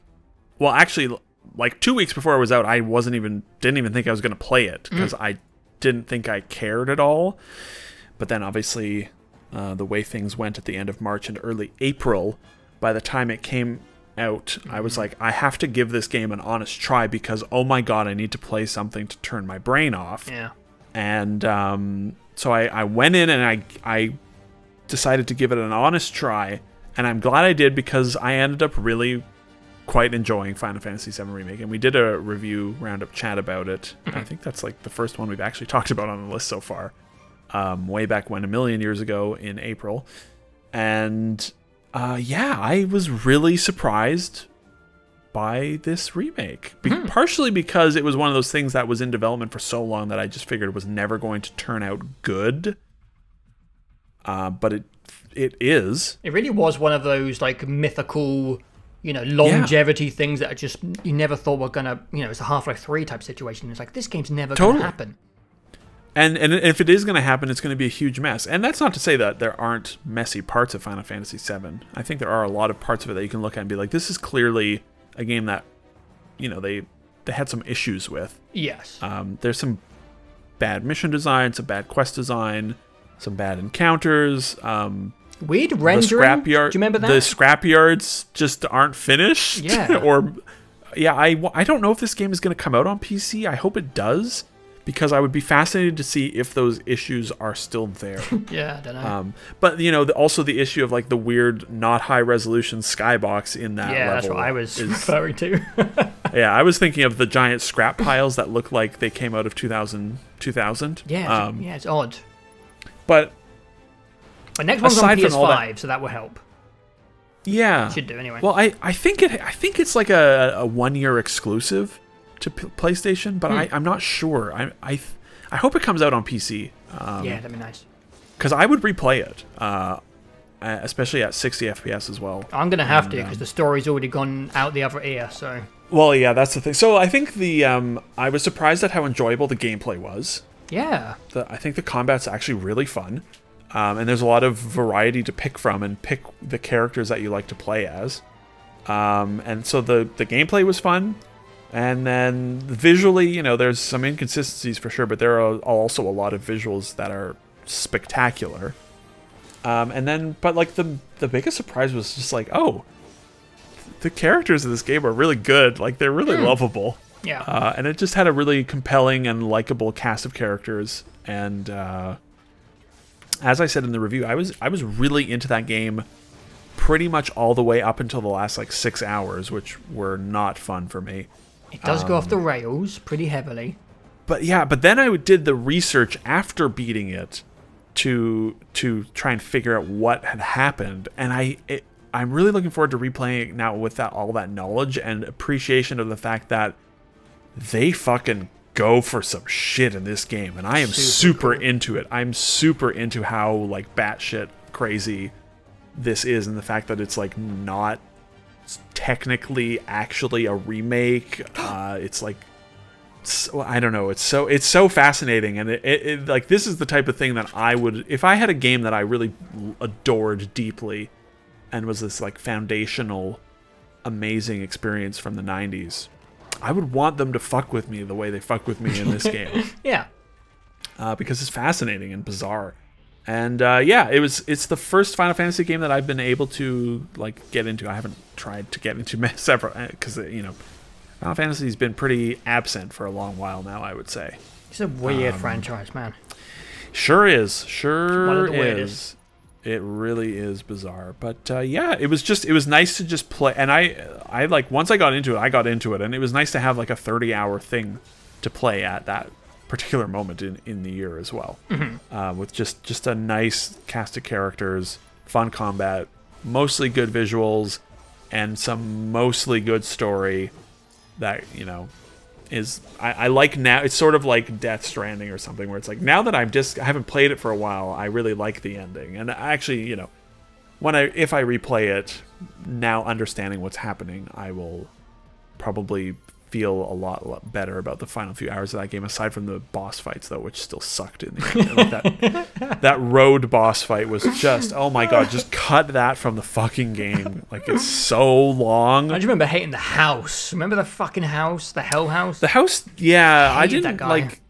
It was just like the chip damage fight because he has like a specific thing, and but there's some great stuff in that game, like the whole what's the bar and club that you go to? The Honeybee Inn, I think. The Honeybee Inn. That whole sequence is so good. Yeah, a Wall Market. Wall Market's great. All of Wall Market. That's what I was trying to remember the name. That whole sequence is amazing. There's a lot of great stuff in this game, and it left me like really looking forward to the next part or parts. Yeah. And to see, not only to see the story and learn more of the characters, but also to see what wild shit they get up to. It is not the only game on this list that made me care about the story of a famous game that I normally wouldn't or have not cared about prior. So they turned me into a Final Fantasy VII fan. So good job. Well done. I hope the next part is good, and I hope it's not in 2025. Yeah, I agree. So that's my number 6. Number 6. All right. My number 6 will be very short and sweet, because we have just posted a 6-hour discussion of it. Yeah, this will have gone up already. My number 6 is Cyberpunk 2077. Not gonna go down the rabbit hole again, but I am enjoying my time with it. I still haven't beaten the game. I'm like 70-something hours in. I will get back to it soon.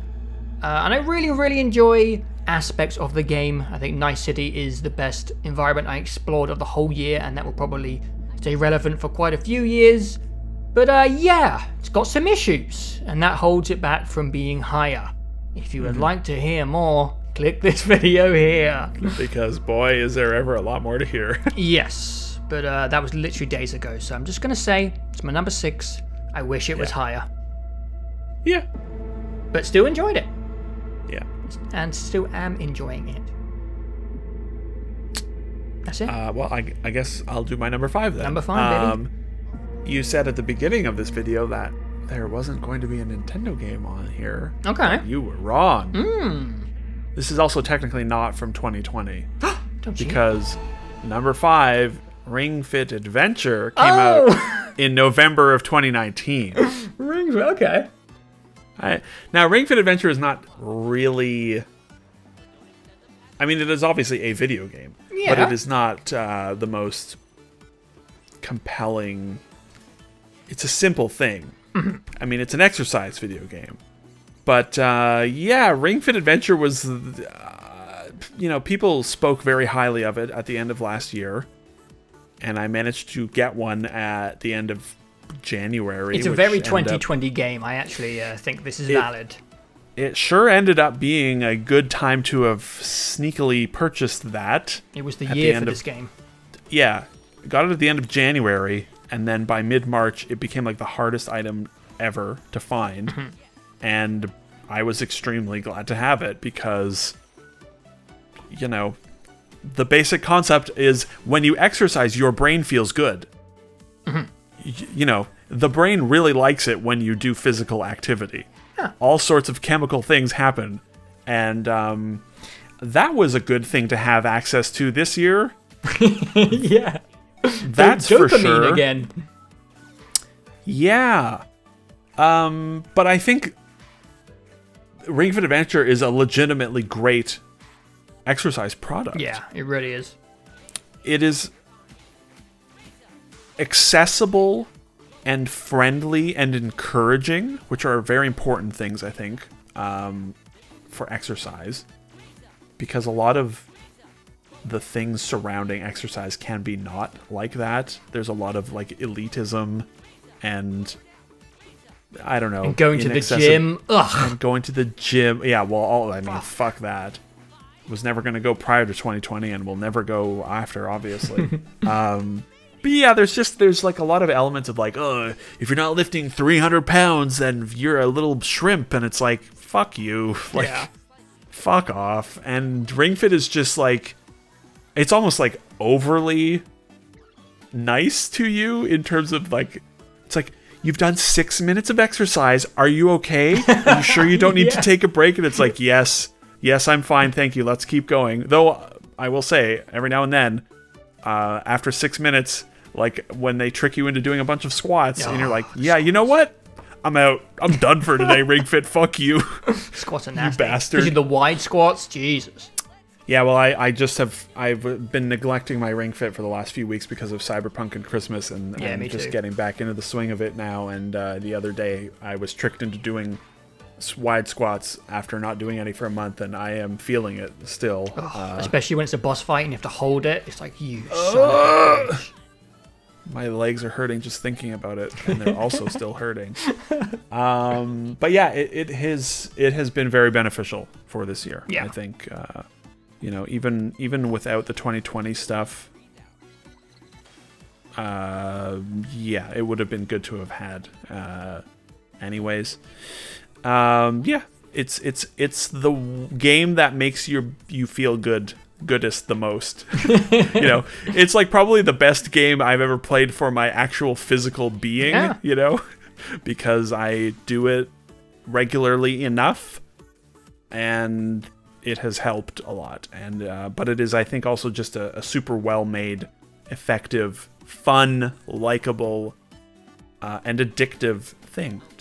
And I never would have thought they'd be able to make an actually compelling exercise game that feels like exercise. Yeah, it's surprisingly effective. That thing can knock the shit out of you. Oh yeah, yeah. And I think there is enough variety in there as well that you can keep everything, you know, you can spread around the load throughout the week, right? Of like, this is worn out, my legs, please don't make me do any more squats, and you can not do any more squats. You know, you can go into this area and do this. And I don't think the mini games are any good and I think there's too much talking. But aside from that, you know, you can pick and choose pretty easily what you do and don't want to do. Like, I don't like the yoga exercises, so I don't do them. Yeah, they're useless. And they don't really make you do them. You know, every once in a while, like maybe once every couple worlds, you have to do a fight with yoga moves, and it sucks. Because yoga sucks. And, but it's, you know, I would love if they did like an expansion pack that added more exercises. Yeah. But what's there is still covers enough ground that it doesn't get ever too boring or repetitive. Yeah, I don't know what my playtime is up to, but I have no intentions of stopping using it anytime soon, and it is still fun. It is still and they did a good job. When you beat it, you go into basically New Game Plus, and they still have like new dialogue, and you can everything. It continues to scale, you know, and it does a good job of never getting too easy if you are upping the difficulty as you're going.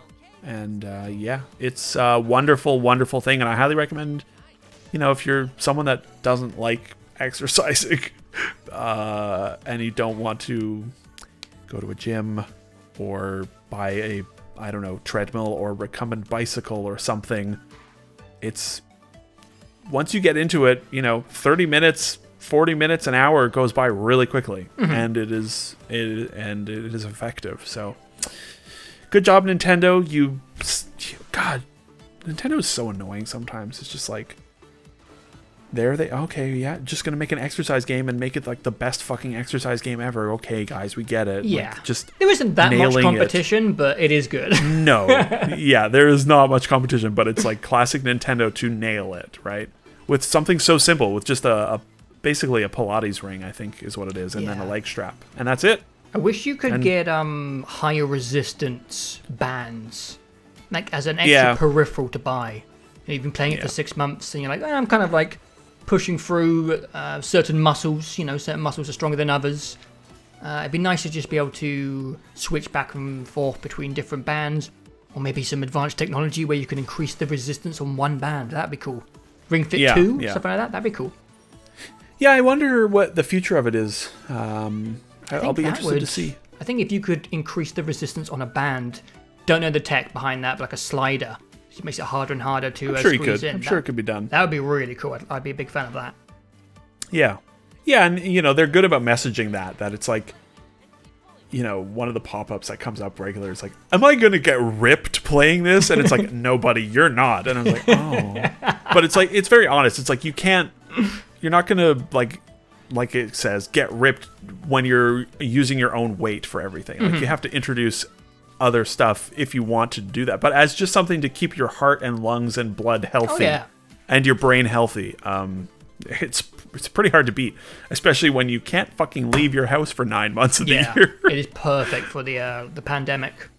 Yeah, and it's perfect for someone like me who you will never catch me in a gym in my entire life. Oh yeah, don't worry, I'm there with you. And, you know, walking is good for you, but it is not really like exercise.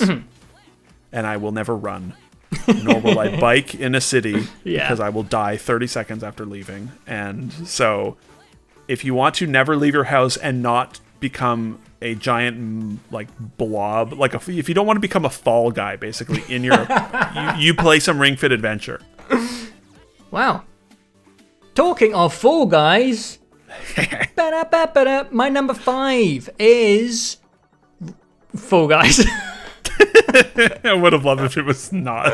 I was going to say something else, but I was like, I better not accidentally say something else on my list and spoil it for people, because I almost did. My number 5 of 2020 is, as I just said, Fall Guys.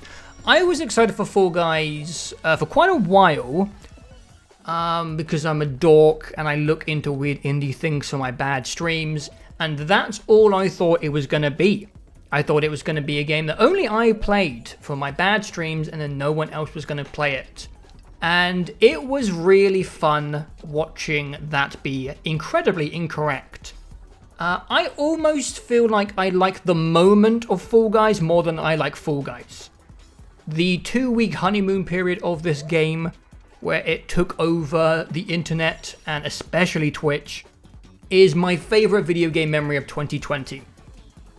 If I could shake Tim the Tatman's hand just for making me smile during those weeks, during some really low times, I would shake that bastard's hand, because him trying to get that 1 crown was just amazing. That was quite the spectator sport. Oh, God, it was such a moment. But outside of watching other people play it, I think I've mentioned quite a few times in the podcast and even in this video that I don't really connect with many multiplayer games anymore because they're so sweaty, and I'm not the most competitive of dudes. Fall Guys was like the right like gameplay loop for me. I really enjoyed in Fall Guys how before you got into like the final couple of rounds, like no one gives a shit. Like it doesn't matter if you fall off or get kicked out, you have a watch your friends or you're back in. And the first like 2/3 of a round don't feel like a battle royale at all. Like everyone's just messing around, grabbing each other, trying to push people off, waving at strangers. And I really like how you get kind of both tones of multiplayer in Fall Guys, because it can really change when you get to a finale in something like Hexagon. Suddenly, it kind of gets pretty stressful and everyone's really trying their hardest. And I really loved being able to get both of those kind of energies from multiplayer gaming in one like 15 round of Fall Guys. Apart from that, you know, everyone's seen Fall Guys, you know what it is. It's super approachable, super accessible. The amount of people that were playing it and connecting with it was really fun. It was fun to stream it. I loved the aesthetic of the game, super readable. And it was just nice to play a multiplayer game which had a focus on fun.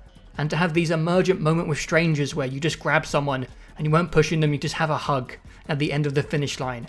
I haven't had those moments in multiplayer gaming in quite a few years. And I've been a real Scrooge and Grinch when it comes to online multiplayer. Kind of avoided it mostly since 2016. And, you know, I didn't exactly play 10,000 hours of multiplayer games this year. But I have 2 multiplayer games on my list. That's unheard of. You know, one is a ghost hunting game and another is, you know, a bean pushing game, and it kind of died after 2 weeks because their support model was way too slow for the heat they had. Yeah. And, you know, fucking whatever. At this point, if everything, you know, goes the route of Sea of Thieves and just falls off a cliff and die, well, I was going to say die. At least you had 2 weeks of delight exactly. with it, you know? I'll take what I get. If it's 15 hours in Phasmophobia or 2 weeks in Fall Guys, I will take it. Oh, yeah. Like, Fall Guys is a delight. Mm-hmm. It is just a delight. And it's not on my list. I never got super into it, but I always enjoyed it. And I liked watching it probably more than I liked playing it. Oh, yeah. Even though I think it is like genuinely fun to play, and like controls better. That was the thing that struck me when I played it, was like, this controls better than it should, in a way. Like, it's tighter than it needs to be. It doesn't go for like a Iron Bred Surgeon Simulator, like frustration. No, it's not like co-op. Like, it's pretty tight. It's pretty tight. But yeah, the personality of it is so good. All the music is amazing. All the aesthetics are great. The sound effects from the beans and their triumphant victory chants. Yeah, I love all that stuff. Yeah, it's me just, too.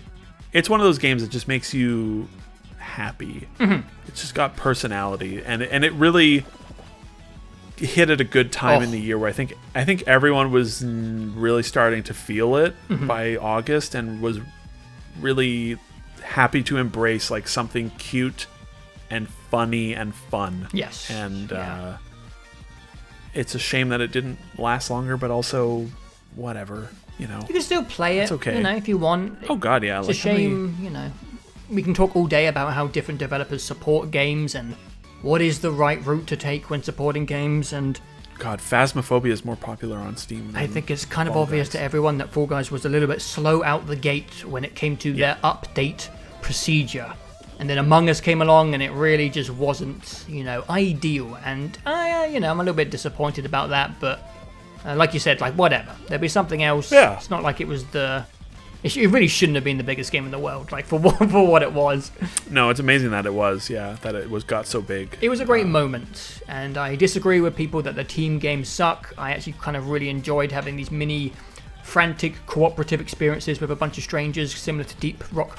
Deep Rock's another multiplayer game. 3. Oh yeah, 3. That yeah, count. Deep Rock's a little more. I guess Phasmophobia and Deep Rock are a little more co-op. Yes, yeah. But that's still multiplayer. Yeah. God, I couldn't even find cooperative games over these last couple of years. Yeah, wow. It's been rough. It's been rough. Yeah. But you know what Fall Guys is. Super cute, came at the right time, and I really connected with it. And I don't usually do that. You know, there's almost a joke that Joe doesn't ever play multiplayer games because he's a fucking lock-in loser, doesn't want to talk to people, but I like some when they're fun. Yeah. Yeah, that's fair. That's a good philosophy to have with most games. Yeah, Fall Guys was fun. I like it if it's fun. All right, we're making a not bad pace this time, not bad. No, yeah. All right. Number 4. Now, there might be a little bit of controversy with the placement of this one from you. Oh, okay. Number 4 is Half-Life Alyx. 4's pretty good. Now, I think, yeah, there was a time where this was number 1, earlier in the year. But I think as time has gone on, I think Half-Life Alyx is like, it's almost perfect. It's an incredible video game. Like, it's better than most things that I've played in the last few years. The only reason it's not higher is just because, like, prior to this, I haven't cared about Half-Life. Yeah. And also, I think I wish the combat had been more interesting, though I do think the combat... I really like the combat. I think the combat comes to life a lot more on the harder difficulty when you're more limited by ammo and you have to get... And your health is, everything's more deadly. You have to get more creative. A few of the upgrades really help as well. Yeah. But, like, I wanted something to force me to use the creativity that is in there a bit more, and hard does improve that. But, yeah, I hadn't enjoyed or cared about Half-Life prior to this game. I had tried to play through those Half-Life games so many times. Boo. I've never got through one. And then I would start to... I played through the first, 5 hours of Half-Life 2 probably 6 times. And, but this year I did I sat down and I didn't get through 1, but I played through 2 and the 2 episodes, and I just didn't really care about them. I thought they were, there were many parts of it that I would like and I appreciate, but as a whole, none of them did a whole lot for me. But this was the first one that made, Half-Life works in VR in a way for me that it doesn't outside of VR, which I thought is really interesting. Yeah. All of the combat and puzzles and world, all of that really comes to life in VR for me in a way that I was surprised by. And it's a very physical game. Even before VR, there was a lot of physicality to breaking locks and using the grav gun to interact with the world and physics. Just the physics model in those games is so good. Yeah. Just picking up anything and putting it down feels so good. But yeah, it was interesting seeing it all in VR and having it all, it all just made sense in VR, which it was really interesting to me. And even though I think the first 3 chapters are a bit of a slog, they also do make sense, and I get why they are the way that they are, because for a lot of people this was probably their first VR game. It does make sense, yeah. You need acclimation, but you and I are pretty hardcore VRers, and those first few hours are a bit slow. But it's one of the best linear action games ever, start to finish, especially from chapter 4 onwards with the hotel onwards. Is just one level after another that is fantastic. Even though I think they probably could have had one more. Yeah, I wanted more gimmicky level near the end, but it doesn't overstay its welcome, and it's the best VR game by a country mile. Yeah, not hard, but it was.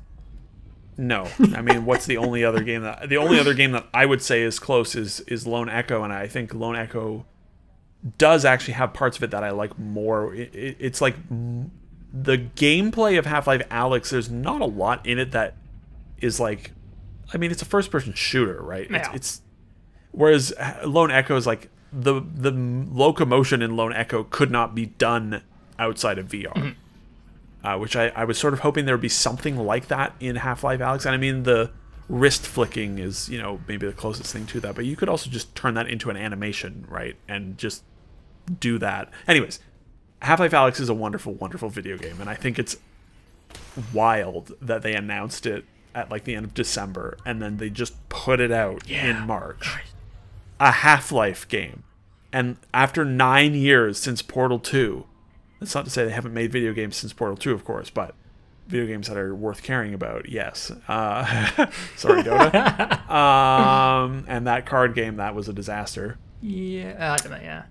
I don't know either. Artifact. Oh, man. Anyways, it was just, it's just like, it was crazy to go into it being like, do they still have it? Yeah. And then they were like, yes, we do. Very much still have it. They still have the magic. That combination of just world building, gameplay design, level design, puzzles, humor, like everything makes sense and is so good in this. It's a wonderful journey. I think the last 30 minutes are incredible. It's like one of the best video game endings ever. And as I said with Final Fantasy, like, I did not care about the Half-Life story or universe, and then this game made me fascinated by it. Okay. Like, I am fascinated to see what they do next, if they do anything at all. Obviously, you know, that's the problem with Valve. It's like, they could make Half-Life whatever. They could do another game, and maybe it'll be in 2 years, or maybe they'll never do anything again. I don't know. Yeah. But it made me care about Half-Life, which is I kind of wish they hadn't done that to me. You know? You're like, oh, now I'm in for the long haul. Yeah, exactly, exactly. But yeah, there's just so many good things. Like, I think maybe, you know, I played a lot of it over that month because of the Mythbuster stuff as well. So it sort of gets in the way when you start to pick apart a game for myths. It can sort of hinder enjoyment a little bit. So I really look forward to replaying it in, like, you know, 8 months or something, in like 3 sittings, and just going through the whole experience, because it's just full of so many good, well-made things. Yeah. It looks like the art is so good. The little wrist flick, it never stops being awesome. There's a lot of amazing sound design, in the game. Like, especially in the last 30 minutes with the violin that is like trying to play violin. This is just like fucking weird shit in the sound design that I love. And yeah, I'll stop talking because you'll have something to say about it. Yeah. It's really, really good. And I think it is better than some of the other games on this list that might be above it. Well, one of them, yes, because I know your list. But it's yeah, it's a phenomenal video game. Incredible, wonderful experience, and it makes me sad because it's the only one like it in VR. Yeah, like VR is the worst thing in the world to crave. Oh, God, yeah, insatiable. This game is like, I think I might have even said this. I don't know. What's a compare? It's like how 2001: A Space Odyssey like created and ended all science fiction films. This is like the best and worst VR game, because it's like, now we have nothing. Yeah. It was years of tech demos, and then you moved into like these small shitty fucking I mean, they're not bad. There's a lot of good little experiences in VR, and then you get one Lone Echo and you're like, wow, that was really good. And then you get this and it's like, done, VR. I put my VR in a box, and I don't know the next time I'll pull it out, because it's like, we're good. They made the VR game. The credits rolled on VR. And it kind of feels like that, honestly, because VR is a whole other ball game to talk about, but it's so good. And it makes me sad that it's so good, because I want like 6 other games that are as good as this. Yeah, me too, man. Me too. Oh. But in a year, this generation has not had enough great linear action-adventure games. Yeah. You know, I tried to play Black Ops Cold War's campaign, and I just couldn't do it because it was so fucking boring. And the reason that I wanted to play it is because it was like one of the only linear games that was out. It's like so few linear games anymore, and so few still that don't overstay their welcome as well. Yeah. Like, this is a perfectly sized game. It's like 8 to 10 hours, and it's done. And oh yeah. Anyways, that's it. I'll stop talking. Yeah, so that you can say things. We will get back to it. Perhaps. Get back to it. My number 4. Number 4 is the Final Fantasy VII Remake. Oh wow! I will say I am surprised it is higher than my. Because when we talked about it, it just didn't feel like you liked it anywhere near as much as I did, and so this is I'm just bad with words, mate. That's okay. Yeah, I'm just surprised. Maybe it's like rose tinted glasses, but yeah, I really liked Final Fantasy VII. Like I really like this game, and I think the surprise element is obviously a part of it. When the trailers came out for Final Fantasy VII. Like you, I hadn't played the original, and I've barely played anything from Final Fantasy. I've played 14, and I think that's it. 14 is the MMO, so no, 15. 15. I think I tried 13 back in the day, but I'm not a fan of the franchise. But what I liked from the trailer was just what I will call Japanese eccentric weirdness. And I find myself wanting that more and more, just because Western stuff is getting safer. Up its own ass. Like, when it comes to video games and sometimes even big budget movies, you know, the Western market is reaching a lot of pies. No, fingers. It's got fingers in a lot of pies. Yes. Sorry, yeah.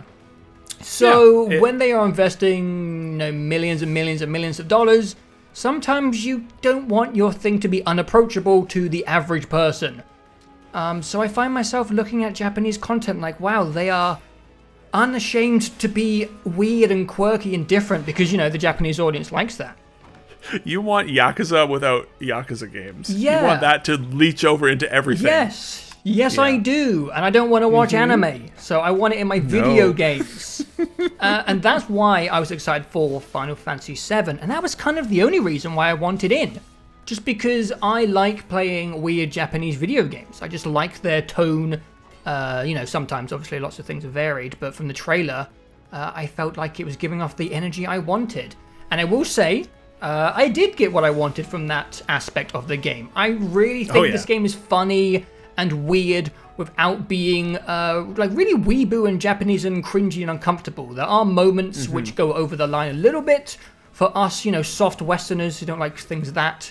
How about that massage sequence? That was too much, I would say. I didn't need to hear those noises from Cloud, I'll tell you that. I'm pulling my collar off like, oh god, this is really...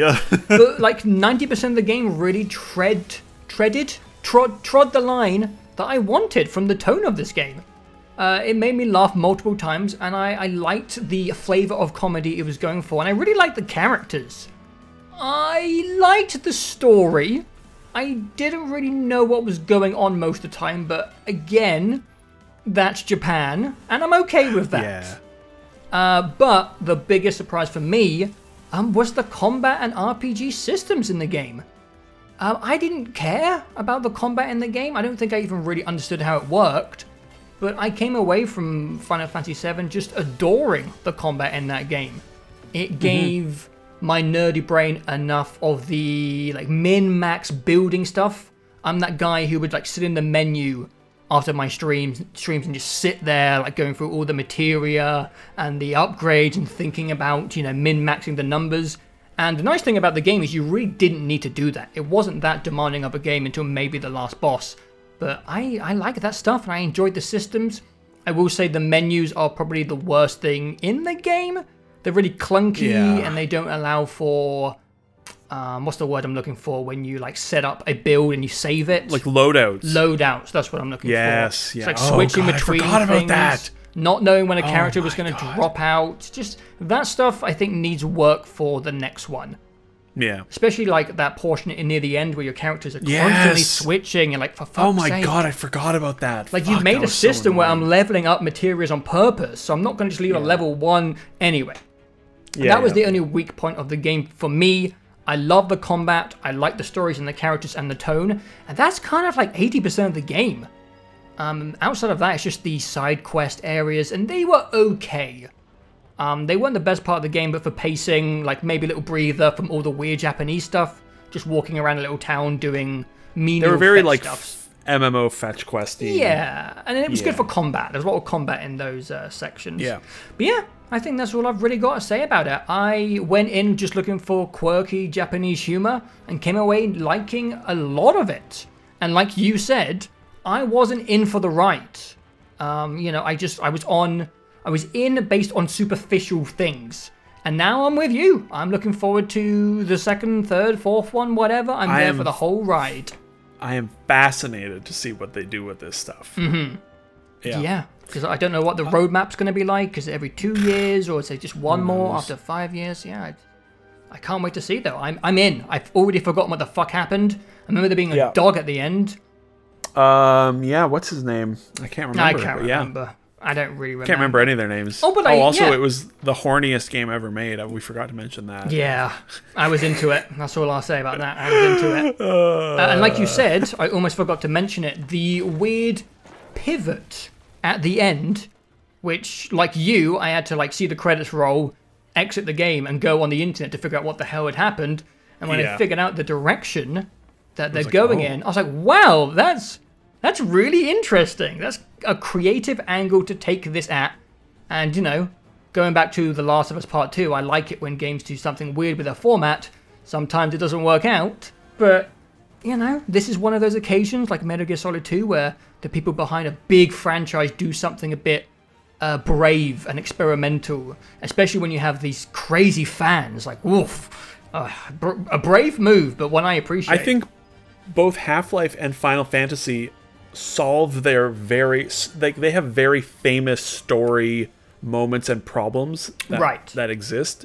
Final Fantasy VII, you know, there's a few of them that are like famous moments, and people were wondering like, how can you make that something interesting again? And both games both games write themselves out of the trap that they wrote themselves into 30 years ago. Yeah. And they do it in really clever and fun ways that make it exciting to see where it'll go in the future. Like, I heard that some people who were playing were not leveling up Aerith. Because, you know... Oh, right. Yeah, of course. They're longtime fans of the game. And I don't think anyone realized how short of a segment of the original game it was. But anyway, it's people like the first 4 hours of the game. People were not expecting her to make it, but... Yeah. I'm not going to say anything in case people missed out on Final Fantasy VII. And that's the thing, like... Maybe that will still happen, right? Yeah. You don't know, because it's like the Wild West. Yeah, I mean, this is the Kingdom Hearts guy now, like coming back, and there were some really interesting articles where they were interviewing the developers. I think we talked about it back then, where it's like these are these guys that are coming back to like their most famous creation that they created it when they were young, and now they're coming back to it as older men and women, and like re-examining it, and they're confident enough to just do new things with it. And because it is their own thing that they are doing it to, right? And it's just, it's a fascinating release. And I am honestly did not think it was going to be on your list after you hadn't said it in your bottom 5. And so I'm very glad it was, because I think, I really liked Final Fantasy VII Remake Part 1 of ? Yeah, I would say the year helped. You know, it's not the strongest list I've ever made. You know, maybe other years it wouldn't have been so high. But hey, I really liked it. and it kind of felt like one of the only like long AAA story adventure games of the year. I know it's an RPG, but there's a lot of like linear cinematic stuff in that game that doesn't really feel that RPG-like at times. I really like the format of the game as well. Yeah. It was sort of God of War-ish a little bit, where you can go on like these long, like linear missions, basically. I like that stuff a lot. Like, no wonder it took them so long. It's like so expensive looking, and it's quite a long. Like, was it 25 to 30 hours? It was probably like 30 hours. Yeah, 20 to 30 hours. Yeah. Also, oh man, I just remembered the staircase sequence. Oh my god, that was funny. Staircase sequence. I think you took the elevator at Shinra HQ. No, I went up the stairs slowly. Oh, good. Okay, good. Oh, that was so funny. Oh my god, I was killing myself. That was incredible. There's so many great moments in this game. I love the silly mini games you do in Wall Market. They were great. Yeah. I liked being surprised that Cloud actually is a good character. Like Cloud is like the first half. Cloud in the first half is like V in Cyberpunk, right? Yeah. And then Cloud in the second half, you're like, oh, Cloud, you've got like, there's a lot going on with you, and like, I get it, I understand. And he's like letting the barriers down and like relaxing a little bit, and Cloud was really good. The characters were all surprisingly pretty good, actually. They're all great. Yeah. Some of them are really stupid, like Badger from Breaking Bad getting his ass eaten, like chomped by the dogs. And sorry about your ass. Sorry about your What? Yeah, I hope it comes out on PC, because I would definitely replay that game and have a good time with it. Yeah. All right, the top three. I think we both know each other's games, more or less. Yes. I know your list. I know what's on your. I know what your last three are as well, I would say. All right, my number 3 is Cyberpunk 2077. Please don't be mad at me, comments, but I am someone, I think as I am getting older, I am getting better at two things. One is just taking something for what it is, I think. I've been disappointed enough prior that I have now started to make an effort to just go into things with an open mind. And I think actually even something like Final Fantasy VII helps with that. Like experiences like that, where it's like I go in not expecting to like it and end up loving it. And I think I'm trying to get better and better at just going into things, just being like, I don't know what this thing is. I'm here. I'm ready. And if I'm going to like it, I'm going to like it. And if I don't, that's fine. And the other thing is, I think I am getting more, or I'm realizing this more about myself, which is like I am able to appreciate things as like a whole if I like a lot of small parts of it. And the opposite is true as well, where something like The Last of Us, like you, I think, are good at like you can take things from The Last of Us and be like, you know, you liked it enough still to put it on your list because of these things that you like in it.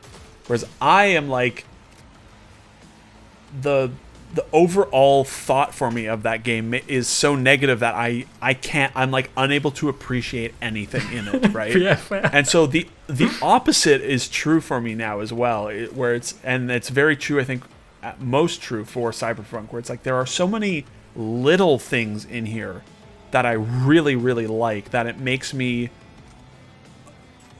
it easier for me to sort of gloss over the multitude of problems and unfinished parts of the game that are present.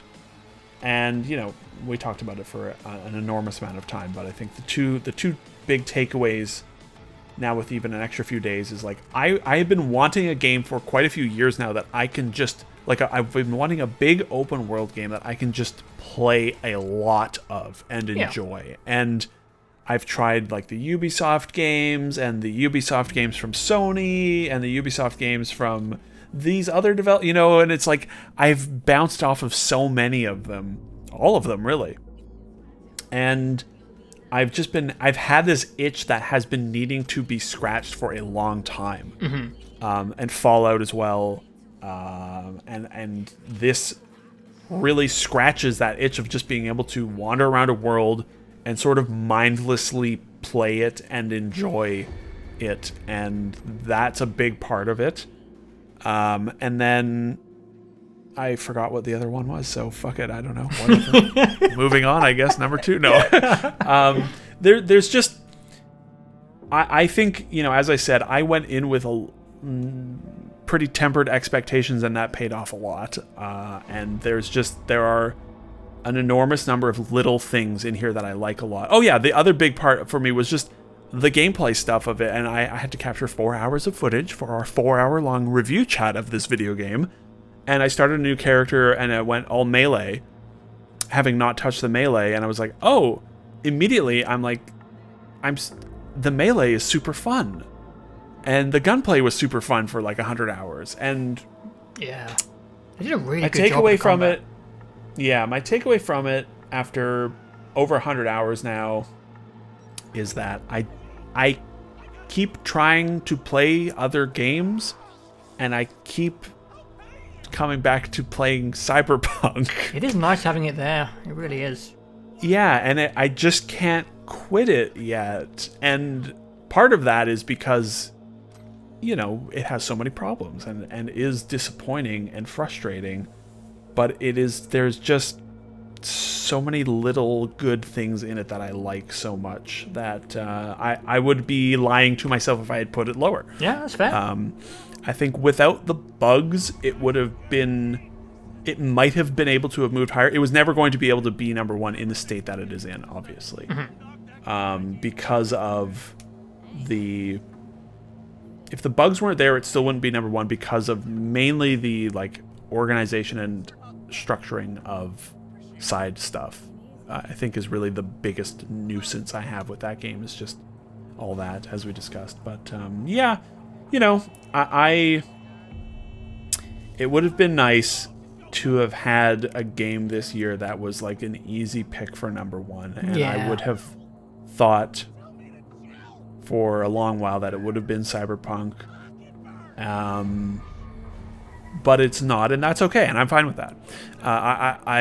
There were like many dark hours with this game, especially early on, but I don't play this much of a game in such a short period of time if I don't really like a lot of things in it. And I like a lot of things in Cyberpunk, and have been able to appreciate it for what it is and also get a pretty good experience with it. Also, because I'm on a PC, I can mod it as well. Like, I've installed some mods that like fix a few quality of life things, you know, and it's like, I am lucky to have been able to have had such a good experience, or largely a very good experience with it. And so I think that is why it would be above something like Half-Life, even though Half-Life is just like better in every way, more or less. Yeah. Well, not in every way, like art and sound design and things like that. They're very similar, actually, I would say. But it's just one of those things that there are just like enough things in it, like enough pieces of lore, enough pieces of visual design. You don't go to apologize, man, or justify. You like what you like. Exactly, and I like Cyberpunk. Me too. Though I wish it was better, and I look forward to playing it in a better state in 2 years. Yeah, I think I said to you on Discord the other day that it's weird to still have Cyberpunk as one of my most anticipated things, and I played 75 hours of it. Yeah. And technically it's out, but I'm still excited about it. Right, yeah. And it's weird for me to have played like 120 hours of it and still want to keep playing it. Yeah. So, yeah. You can reference our 4-hour-long chat if you want further details on how we feel about Cyberpunk 2077. Christ, yeah. Your number 3. All right. So I think this is the last reveal I have for you in terms of order. Since, you know, I kind of spoiled my number 1 in the best of the Gen chat.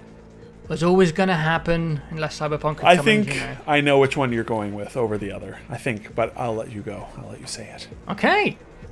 My number 3 is Risk of Rain 2. Okay. Wow. Did you get it right? No, actually. I was thinking it was going to be the other way around. All right.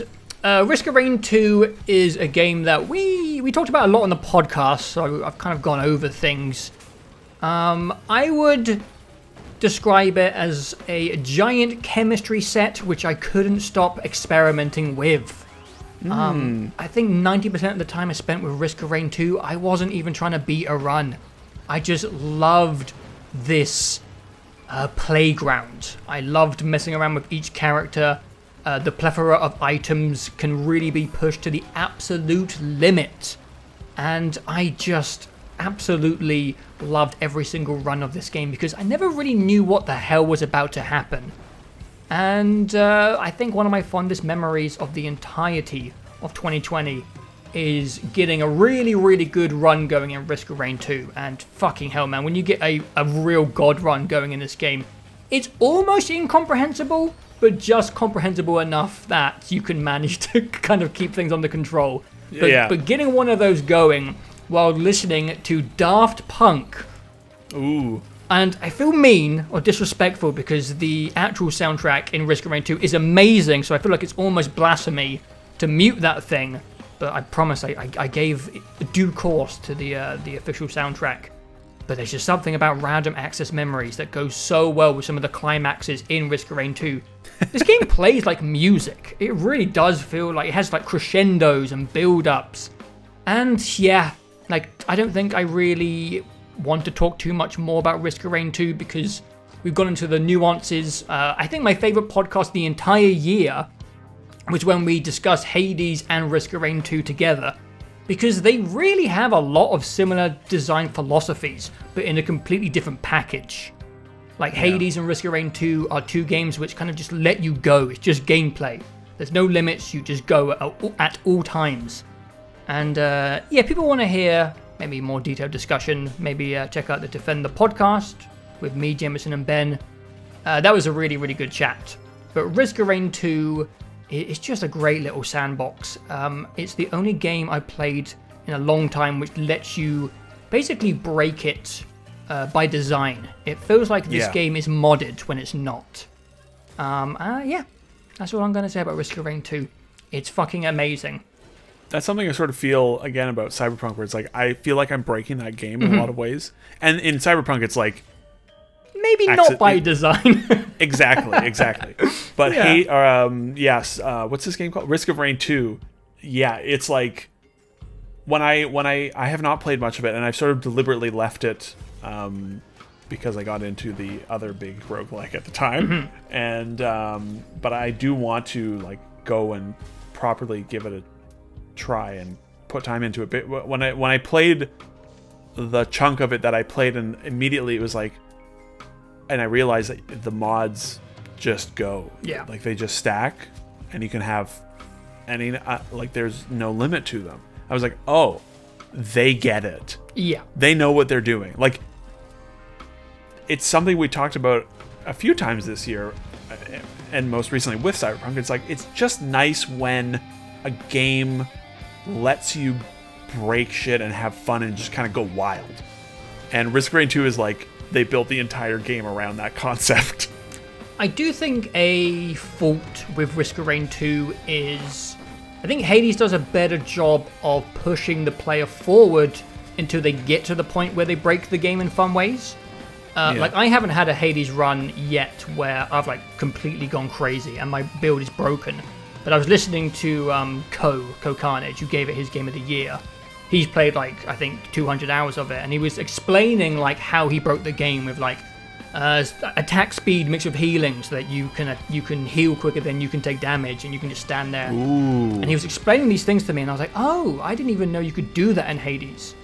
I think Hades and Risk of Rain both have this wall that you need to break through as a player. You need to learn the systems, because Risk of Rain 2 is... I don't think it does a very good job of letting the player know what the game can be, and you also have to want it. You have to invest enough time to know the items, and there's a lot of them, because you can't break the game without knowledge of what everything does and what not to pick up and what to pick up. And I do think Hades does a better job of getting you to that place with actual in-game incentives. And in Risk of Rain 2... and tutorializing it. Yeah, and, sort of, and story and lore. Better. And in Risk of Rain 2, you just got to push through and learn. You just got to, like, brute force past this wall. And a lot of people aren't even going to know there is a wall. They're just going to beat the game and be like, oh, that was fun. But like if you get to high-end Risk of Rain 2, it's just magic. Okay, yeah. That's sort of what I like. You've talked about having not broken the wall in Hades, and I haven't broken the wall in Risk of Rain. I played like 3 hours and then did a run and beat the game, and haven't really gone back to it since. And but that was partially deliberate. But yeah, hearing that it has, being able to learn the things and really build a character run out, and chase down like, I'm just gonna go for this specific thing and see how absolutely crazy it can get. That all sounds excellent. Yeah, I look forward to all that. Yeah, and I will play it. And the soundtrack is amazing. Amazing. It's a great. I like the visual design of that game as well. Me too. It actually took me a while to get used to it. I wouldn't say I was attracted to the visuals as much as I, am to something like Hades or even Gungeon. But when it's a bit plainer, but it's because things get so overwhelming. Maybe the palette needs to be a bit more subdued. It sort of reminds me of like, I don't know. There's like, I'm just looking up his name here and seeing if that's the right person to compare it to. Yeah, sort of. There's that French comic artist, Mobius. Oh yeah. It sort of has a little bit of that going. Like it's sort of like plain and pastel, but it really works for that. It really, it makes it, things are legible. You can read in the chaos, but it is also just sort of clean and pleasant in a way that I like the combination of visual and music in that game. I like how Risk of Rain 2 feels like it was maybe made by aliens or by a different reality. Everything in that game is just not quite. It doesn't abide by a lot of the like onboarding gameplay design rules that seem to be in the genre. Yeah, which is part of its fault, I think. Yes, I'd agree. Yeah, because you want to get people hooked, and it doesn't. It just sort of is just like, here's the game, go. Yeah, no tutorial. Puts it all on you. Doesn't even tell you how to get an item. It's like Jesus, all right. Very From-like. Yeah, it is a bit. In that it's just like, it's a different approach. So, excellent. Number three. Number three. Well, I guess that means I'm on number 2 here. So, I think I know the order, but I actually really don't know. I really don't know. I will say that I still am not 100% sure which one was which. But I think when I asked you the other day what you think my game of the year is, and you said what it was, and I think that helped me examine things a bit. Okay. Anyways, my number 2 is your number 2. Okay. My number 2 is Doom Eternal. Doom Eternal, baby. There was... okay. And I don't know if I need to save this tangent for the next game or not, but like, okay. There's... Every year that we've done this, it has been very easy for me to pick a number 1. And I think the reason that it's easy for me to pick a number 1 is when it's a game that is like, it's got a bunch of great game parts, right? Obviously. But then there's also like that extra sort of emotional like attachment to it, that sort of emotional through line or something. Even when it's like The Witness is not something you would associate as being like an emotional game the way Red Dead is or Outer Wilds is, but The Witness is still like, part of the magic of The Witness is this emotional attachment and experience with like revelation and surprise and those things. And for me, 2020 didn't have a game like that. Yeah. There wasn't a game for me this year that I looked at and I was like, that's the number 1. That is the game that is like the easy pick. It has all these great game elements, and it has this like this certain, that magic that makes you love it, that makes it an easy pick for number 1. And so it came down to like, here are 2 really good video games, and which game has the more good parts. And it's really hard to decide, because I think Doom Eternal is fucking incredible. And I think depending on like the day of the week, I would say it's my number one, and then like, you know, maybe the next day it would be my number two, and then be back to number one. And it was number one for quite a while. Oh, interesting. Up until like a few days ago, and sometimes it was lower earlier in the year, and it's been a tough battle to figure out which one is one or two. Yeah. And I think Doom Eternal is an extraordinary first-person shooter. Yeah. I think it's the best first-person shooter combat I've ever played, which is pretty impressive. I think I can agree. And I think that it induces a state in me that I have never experienced playing a first-person shooter before.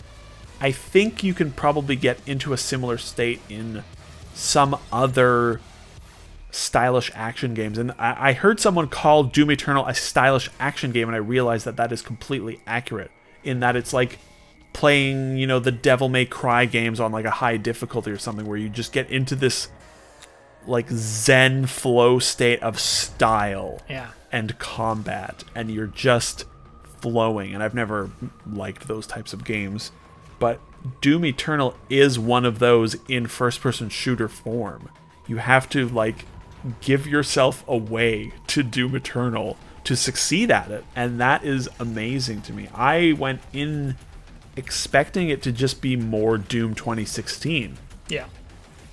And in a lot of ways, I mean, it is. It's just that they took it all and cranked it beyond anything you would have expected, and also they did really, in a lot of ways, sort of a shift away from what Doom 2016 was. Doom 2016 is this tremendous linear action first-person shooter game, and it's got a lot of like traditional, I don't know, Doom 2016 is weird because it breaks a lot of like classic game design first-person shooter elements, like no reloading and no fall damage and things like that, but it is still like, it's pretty straightforward at the end of the day. It's pretty straightforward, yeah.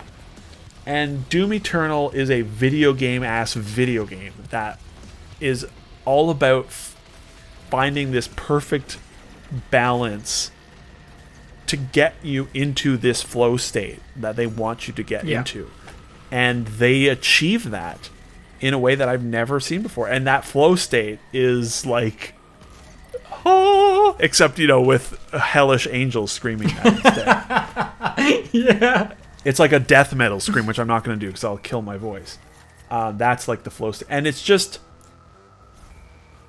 I like first-person shooters a lot. They're sort of like the bread and butter for me. That I like first-person games, let's say. And first-person shooters I like being able to play a game that I can get cool, stylish action out of in first person. But the problem with first-person shooters over the last 10 years is that they're fucking so easy. Yeah.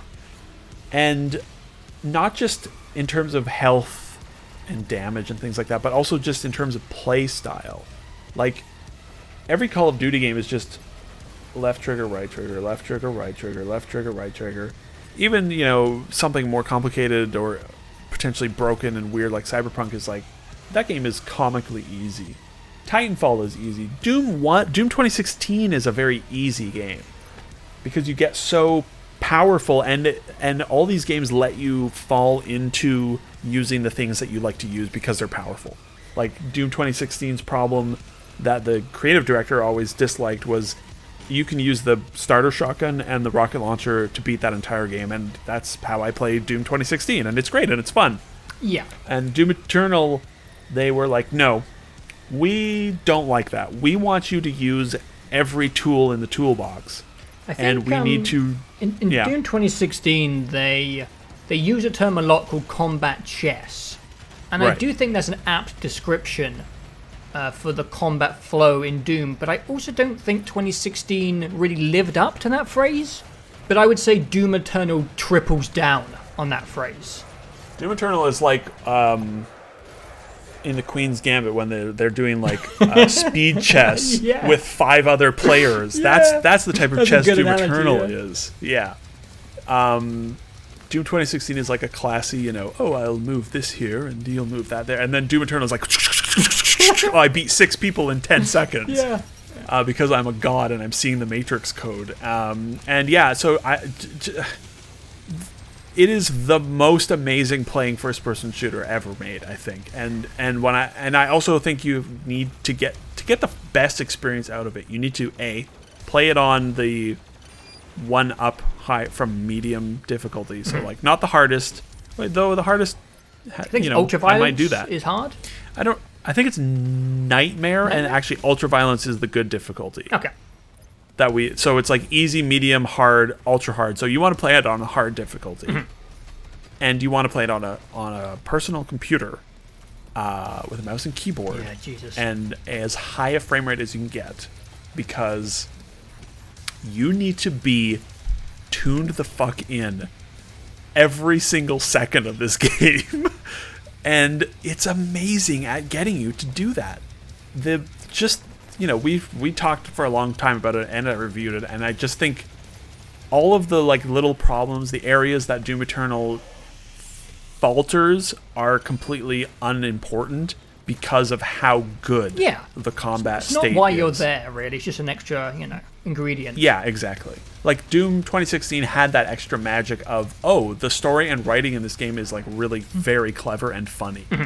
And this game doesn't have that. The writing actually gets in the way, I think.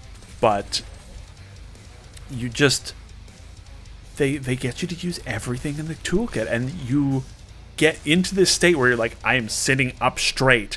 I am head on in this monitor. My eyes are simultaneously glazed over and searing into the reticle, and I am shooting this, shoot this gun, switch to this, grapple, jump, double jump, dash, do this. Oh, this guy, gotta focus on him, hit the weak point, do the, oh god, I need to breathe, chainsaw.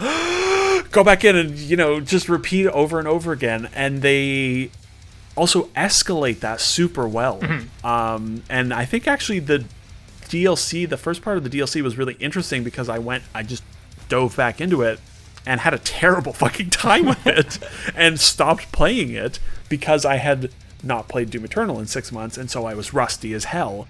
And that game picks up where the end game difficulty got to, and it was interesting to jump into end game difficulty and realize how much they ramp up the difficulty of that game over the course of it.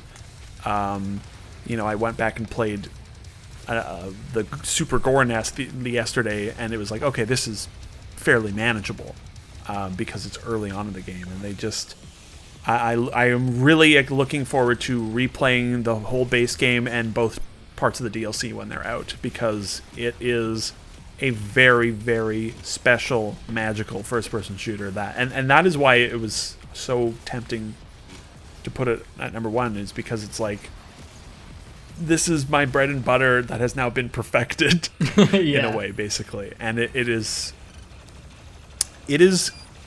quite unique, I think. Despite being a first-person shooter, there is really nothing that has done this before, I think. Yeah.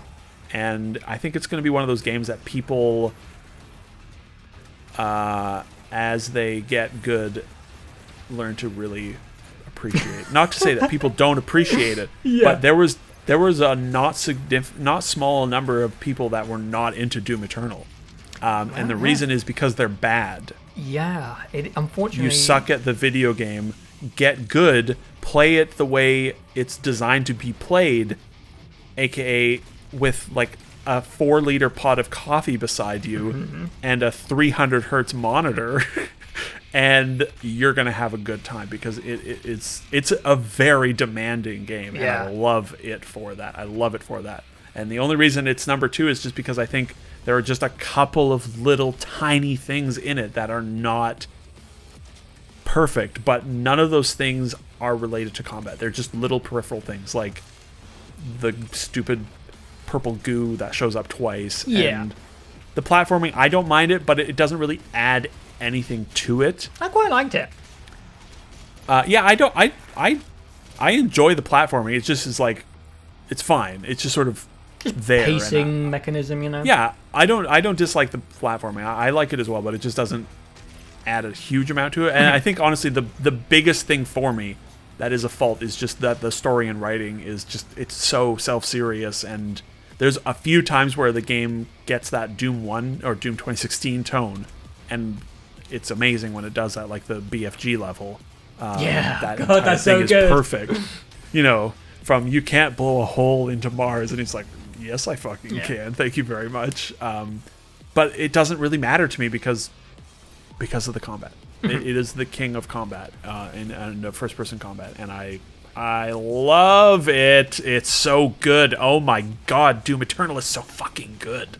Holy shit. Well, one of the people who, wasn't liking Doom Eternal was me. Yeah. I should have gone back and listened to our initial review that we posted on the channel, our Big Roundup podcast, because I can't remember where I was when we did that review. I think I was still, like, not that in love with the game at the time. So maybe there's a couple of reviewers who heard me put this in number 2 and were a bit confused. I went on a really, really good journey with Doom Eternal. And I'm not actually sure if it would be my number 2 if it wasn't for the journey. I didn't like the game that much when I first played it. I have muscle memory for 2016, and like I said a second ago, I don't think 2016 really forced you to use the combat chess system, and I didn't really. You know, you have to use a couple of guns on certain enemies, but apart from that, I used what I wanted to. And I just didn't acclimate to Doom Eternal very quickly, and I wasn't good at it. I was dying a lot, and one of my biggest complaints, I think, was that I found the arenas cramped. I kept getting stuck and trapped, and that's because I wasn't killing enemies very quickly. It's because I was bad at the game. And when I beat the game for the first time, I definitely had come around to enjoying Doom Eternal. I actually came to really love the design choices that they made. I think Doom Eternal can maybe not as dramatically as Final Fantasy VII, but it can go up into this category of kind of risky design choices that were made this year. Yeah, it's not a safe sequel at all. It really isn't. They like double down on everything. Yeah, they could have really easily made another Doom game like 2016 and put it out quickly. Yeah. But this was like 4.5 years later this comes out, and it shows. And I was playing it like 2016, and I was frustrated that they had taken away my power fantasy. I was genuinely annoyed that I didn't feel like the Doom guy anymore. I was almost offended. But if they didn't do that, then I wouldn't have been able to reclaim that feeling for a second time. If they hadn't have upped the ante and put me through that journey, then I just would have been playing basically a DLC where I felt the same as always. And because they made the choices that they did, I got to have the epiphany moment for a second time, and it was almost better than the first time I played 2016 and I got into the flow state and I was like, ooh, this game's really great and it feels great to be good at it. I enjoyed it more in Eternal because I felt like they'd taken it away from me for a little bit. And I was like, annoyed. I was like, I don't get it. And I kind of blamed it on the game and not on myself, adjusting to the mechanics, because I just didn't really know what was going on. But when I clicked with it in Eternal, it was like this massive relief washed over me. But I was like, oh yes, Doom is... Oh shit, I just unplugged my headphones. Sorry.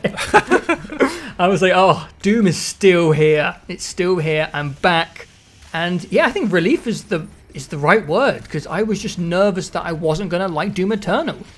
And looking at the rest of the year, it would have been a real bummer if I hadn't enjoyed Doom Eternal. We wouldn't have left many games, on the roster. So that moment for me was just like, I almost slashed back in my chair like, oh, thank God I was just being a dumbass and I wasn't using my flamethrower and I wasn't using the, what's the sawn-off shot with the super shoddy to get armor, and I wasn't cycling my grenades properly and I was just using freeze when I didn't realize you can also use frag and freeze. They're not the same thing. You have to recharge frag when you use freeze. And the more I played of Eternal, I think because I was slower to acclimatize to it than you, I just kept getting better at the game. Like, the more I played, the more I was learning and the more that flow state was improving. And it was a really kind of strange experience where I had to play the game twice to really get to the point where I was back where I was with 2016. And it just felt like I got more out of the game than I would have if I'd come back, it had been 2016, I would have beaten it, seen the credits, and been like, cool, Doom's good, and then left. But I really enjoyed the, the change in demand in the game. It put me through this 2-playthrough journey. That was one of my favorite moments of 2020 in video games. And if they hadn't have made the kind of ballsy decision to make this a super demanding version of what they'd already put out, and, put people off with the Marauder and all these things, I wouldn't have had that. I would have played the game and not forgotten it, but it wouldn't have, been as significant to me. I would have just been like, more Doom, yay, and then moved on. It would have been like, number 7. Yeah, right. I'm like, Doom's good. Yeah, I liked it. Doom is still great. Yeah, I had a great time playing this safe sequel. I definitely understood what they were going for really quickly, and got to that state really quickly, and then the pleasure of it was how they would they kept asking you to do more and more to stay on top and stay in that feeling of this absolute doom slaying psychomaniac. Yeah. And this chat has made me going fuck. Oh, this is what I'm talking about. It's like, oh, no. Number 1? Oh, I don't know. It's so hard. It's so hard because I think my number 1 and 2 are just so objectively good fucking video games, in my eyes, and it's so difficult. I will say, Doom Eternal is so good. I'm gonna go back into the rabbit hole, and I am gonna say that I don't think they nailed it with the Marauders. I just don't.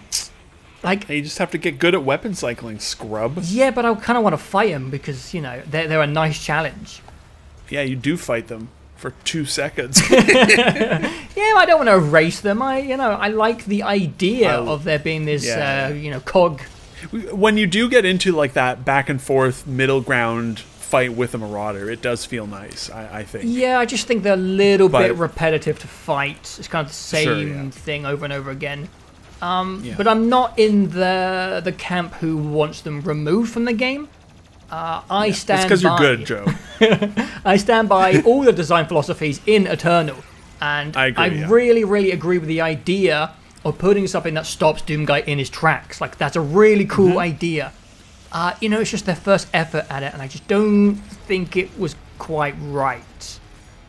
The Marauder, to me, is like the rest of that game, where it's here is this thing that is in your way for a while, and then you eventually get to the point, if you're good enough, where you don't stop in your tracks for them. I might learn weapon cycling. Maybe you just pull out the giant Austin Powers road paver and just drive over the Marauders and be like, haha. But it's nice to have one thing left on my list to learn in Eternal.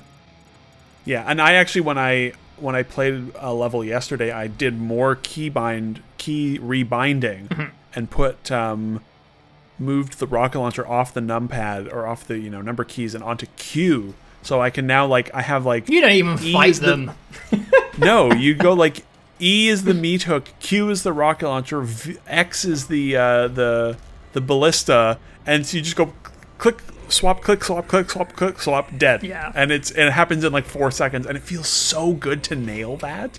I cannot wait to replay this whole game. I think I will learn that for the DLC because it's very Marauder heavy, and you've got to And like some of the other games on this list, these next two, and Doom definitely has this, is it has a great sense of the developers want to make a game that is fun and overpowered, and they have a great sense of just that's a good idea. Let's put that in there.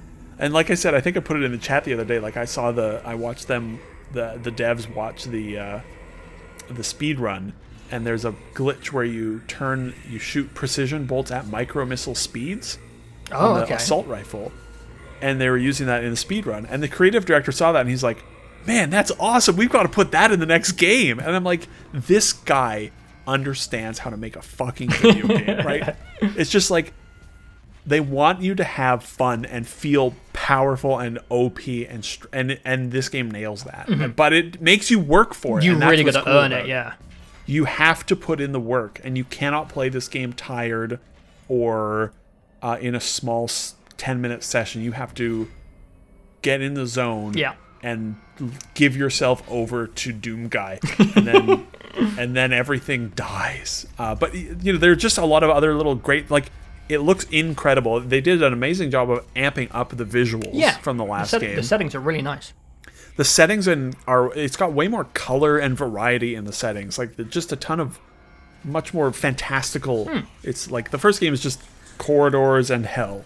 It's steel and fire, and this game is just, it goes all over the place.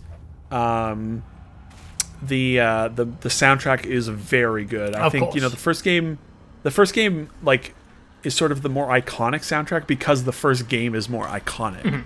But I think the Eternal soundtrack is no lesser than the prior game. I think there are some incredible pieces of music in this game. And it's just nice to play just an insanely polished PC game as well, where like the game runs at absurd frame rates for the visual quality. You can customize everything. Like, it's just little things like this that add up on a PC experience to me, especially. And id Software is a PC dev, and it's been really cool to see them come back in such an incredible way. And I don't know, it's weird. I don't know that they need to make another Doom game. Yeah, I have no idea where they would go. I don't know what they do next. I think, you know, I would love to see them make a third game, because I would be fascinated to see what they do with it. But it also, this 1-2 punch of this like linear, comfy comeback game, and then this crazy, stylish action game, and then that's it. Go do something new. That might be... Maybe that's what they do. Like if they became like a From Software type company where they just pivoted in a different direction. That'd be interesting. But you can still sort of keep the DNA, core philosophies and DNA. Yeah, that'd be really interesting. I really wonder what they do next. I feel like I know it's cliche to say this, but I feel like there is some like inspiration, some From Software feelings in Eternal. Oh, totally. It reminds me a little bit of Sekiro, where Sekiro was this like uncompromising vision of fuck off, play it this way, and this is what we want to do. And Sekiro was the game, the creative director's favorite game of the year when it came out. Which I think is very obvious. And also the most, not controversial, I always forget the word, the splitting. Divisive. It was pretty divisive, Sekiro. I think most people really liked it, but you know, if you didn't like the combat, that was it. Like, that's all you can do. And Doom Eternal was pretty similar, I feel. And I think Doom Eternal embraces that attitude from Software of... And that attitude was at its most in Sekiro of, you need to get good at this game or you can fuck off. You're not going to like this game if you don't embrace what it is and then also get very good at it. And use everything we've given you. Yeah. I get it. I know I get people not clicking with Doom Eternal, but it's I was one of them for a little part. It's because you're bad. It was because I was bad. It's true. See? It was. I was right all along. It actually was. Because I remember you saying it when you went into the DLC and you were rusty. And you were like, wow, these areas seem really cramped. They're tiny. And I was like, no, it's not. It's because you're not killing enemies fast enough. That's what I had when I started the game. That's exactly what I said in the review. It's like, wow, it's really cramped in here. It's like, no, I sucked. Yeah. And then I didn't. Oh, it's so good. You know, it's nice to hit a skill wall and overcome it. Sometimes, games are pretty easy nowadays, and if you're practiced in a genre, especially with mouse and keyboard, you can kind of just jump into things and destroy. So it's nice. It's nice to hit a skill wall every now and then and have to earn it. I enjoy so many games that we play on PC, you especially, because I often do end up sort of switching to a controller or something. So many times that we review a game and you're like, this is the easiest, most OP game I've ever played on a mouse and keyboard, like Gears and Cyberpunk and this and that, and you're like, just headshot, and every combat encounter lasts 3 seconds, and that's fun.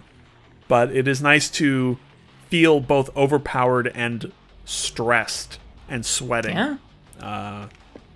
It's damn good, man.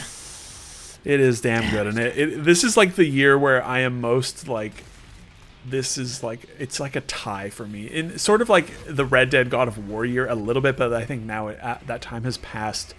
It is, you know, Red Dead is the definitive number one for me that year. But I wonder in another year's time where I'll be at, and if it'll be easier to choose. I'm not sure, because like, yeah, it's tough. And that's a good thing. Oh yeah, that's a good thing. So I guess it's time for my number one, right? I'd say do it. This is the first year since 2015, since the last CD Projekt Red game came out. Weird. No, that we haven't had the same number one. Oh really? 2016 was The Witness. 2017 was Horizon. 2018 was Red Dead. 2019 was Outer Wilds. Wow. So yeah. Thank God I didn't play it then, eh? Well, there you go. Maybe I would have loved Number one for me is Hades. A very popular choice at the moment. I see a lot of Hades going around. It is. It's interesting. Yeah, and when we talked about Cyberpunk, and at the end of it, I was saying I don't know what my number one is, and you said I think you know. I think I know what your number one is, and I said what is it? And you said I think it's Hades, and I was like, yeah, maybe he's right. I influenced it. Yeah, well, you did, honestly, a little bit, because it made me like lean back and look at them, and then what I had to do is look at them from like a sort of like disconnected, like game reviewy, like not very emotional perspective, like I talked about, because there's not like a really strong emotional connection.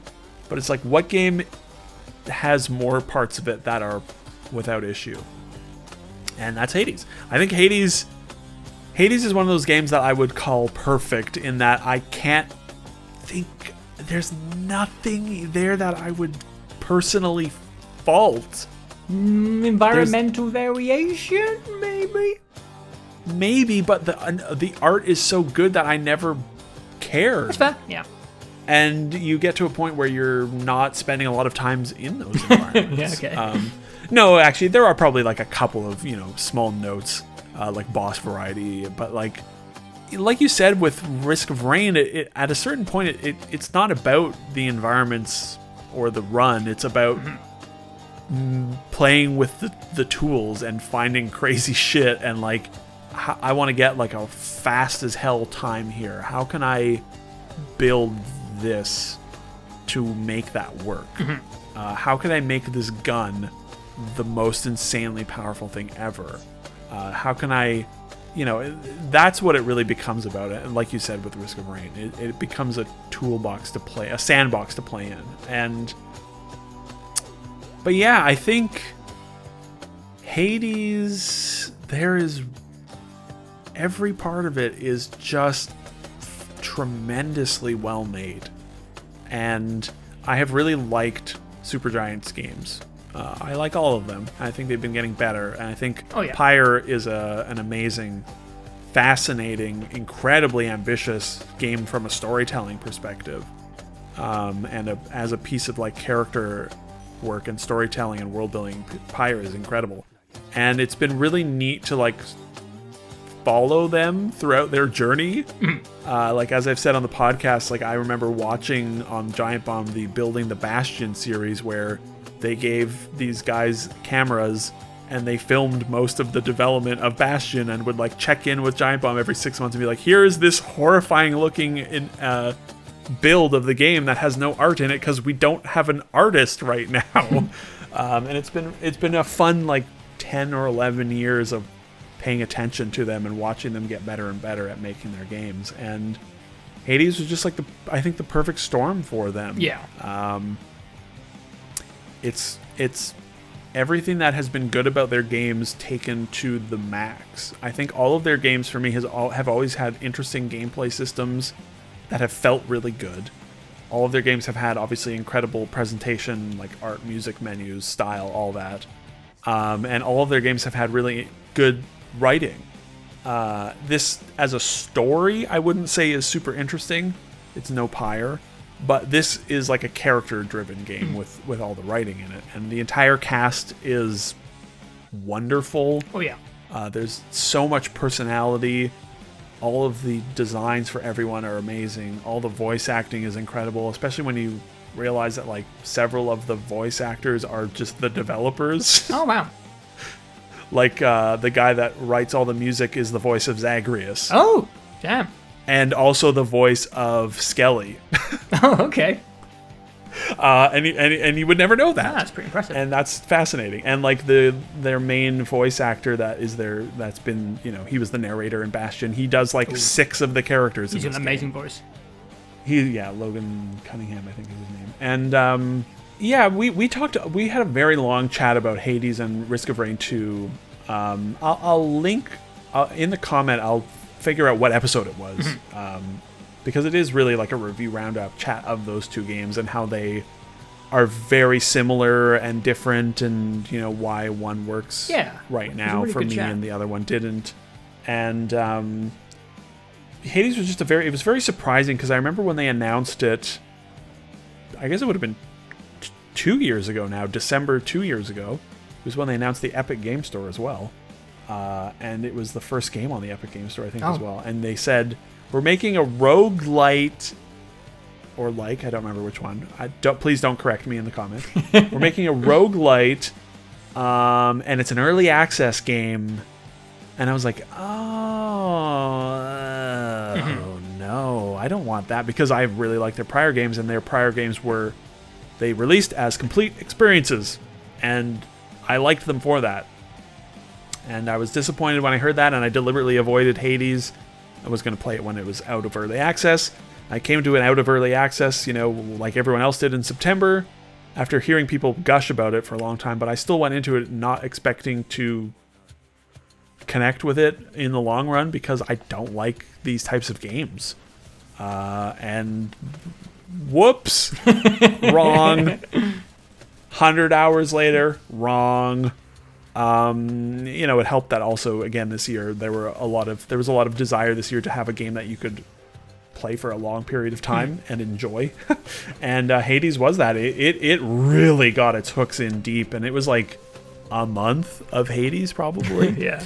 And I have some a few kind of dark but fun memories of Hades, playing Hades and missing out on sitting at my computer with the other monitor with the RTX stockbot tracker live, and for the 3080 chasing, because that was all at the same time as well. And I'm missing out on a 3080 because I was playing Hades at 12 o'clock at night, and could have saved my life savings if I hadn't been playing Hades. I might have gotten a 3080 instead. Damn, and it's number 1. And it's number 1. It's got to be pretty good. So I just think, for me, it's just one of those games that every single part of it is just remarkably well made. It balances fun gameplay with extremely good visuals. The music is tremendous. The voice acting is amazing. The character design is amazing. The gameplay variety is amazing. The amount of writing is staggering. I still am. I haven't really played much, but at the end of my 100 hours, I was still progressing through unique dialogue, and it was never really repeating outside of the usual sort of boon intros. And but yeah, like you with Risk of Rain, I think what the heart of it for me was just, it's just fun to play, and it's fun to play with all the pieces, and there really is a lot of variety that you can get into once you understand all the pieces that are there, and it's always digestible. A run, once you get good at the game, a run is 15 to 20 minutes, and that's a really nice size, and it also makes it really hard to put down. I was thinking the other day, I'm like, when this comes out on the PlayStation, I'll probably do it all again. Ooh, I wonder if that would... Oh, if that had DualSense stuff, that'd be so good. That would be really good. I hope they do that, because they're definitely working on, PlayStation and Xbox ports for sure. And this is not a major part of it, but it does help for me. It's nice to play a game and also have it be number 1 where everyone working on the game, all the humans, were happy and comfortable. Yeah, that's so depressing. And it is so depressing, but there are good articles recently where they talked about they have very strict like you are not allowed to send an email on the weekend. Like the weekends are you do not work on the weekends. Yeah. And they are like super concerned about there's only 12 people or whatever, and they want everyone to be happy. And I think you can really feel that in their games. What a concept, eh? Yeah, and obviously, like, you can feel happiness and creativity and passion. All that in most games. You can feel a lot of passion in a lot of games. But in this, I feel like I've always felt that very strongly throughout their games. They are all creative and unique and bursting with, like, everyone is firing at maximum creative capacity with their games. Is I think what I mean, and I can you really feel that, and I feel it in Hades, and it's awesome to see it be this huge success, and I think it's deserved. Yeah, all of the people giving it Game of the Year, including myself now, I guess, I would never have expected that, and I think it's a great surprise that ended up being the case. It's been a good year for the smaller guys in the industry. Absolutely, yeah, and they really picked up the slack this year. Oh yeah, the AAA behemoths, they're just so hard to navigate through new waters like this year had, and the AAA or the indie guys were, they're smaller, lighter, more agile, and they can really do amazing work. And I think Risk of Rain as well, this and Hades and a few other games on your list, they proved the benefits of early access. Yeah. Like, early access took these games from being like really great to basically perfect video games, right? Like, that's what early access in a good development environment can do. And yeah, it's a wonderful, wonderful, wonderful game, and I had an amazing time playing it for like a month, and will play it all again probably when it comes out on a PlayStation. Yeah, that's cool. I never tired of looking at it, I never tired of listening to it, and I never tired of playing it. So I think, there is a not small part in my heart that wants Doom here, but like I can go either way. But I do think Hades is probably a little bit better, but it's right. I don't know, but I don't know. That's just like that's being. Okay. That's being like, ooh, this has 4 good things, and the Doom has only 3. Yeah. It's like stupid. But there you go. I think people should play Hades. It's great. Yeah, I look forward to putting more time into it.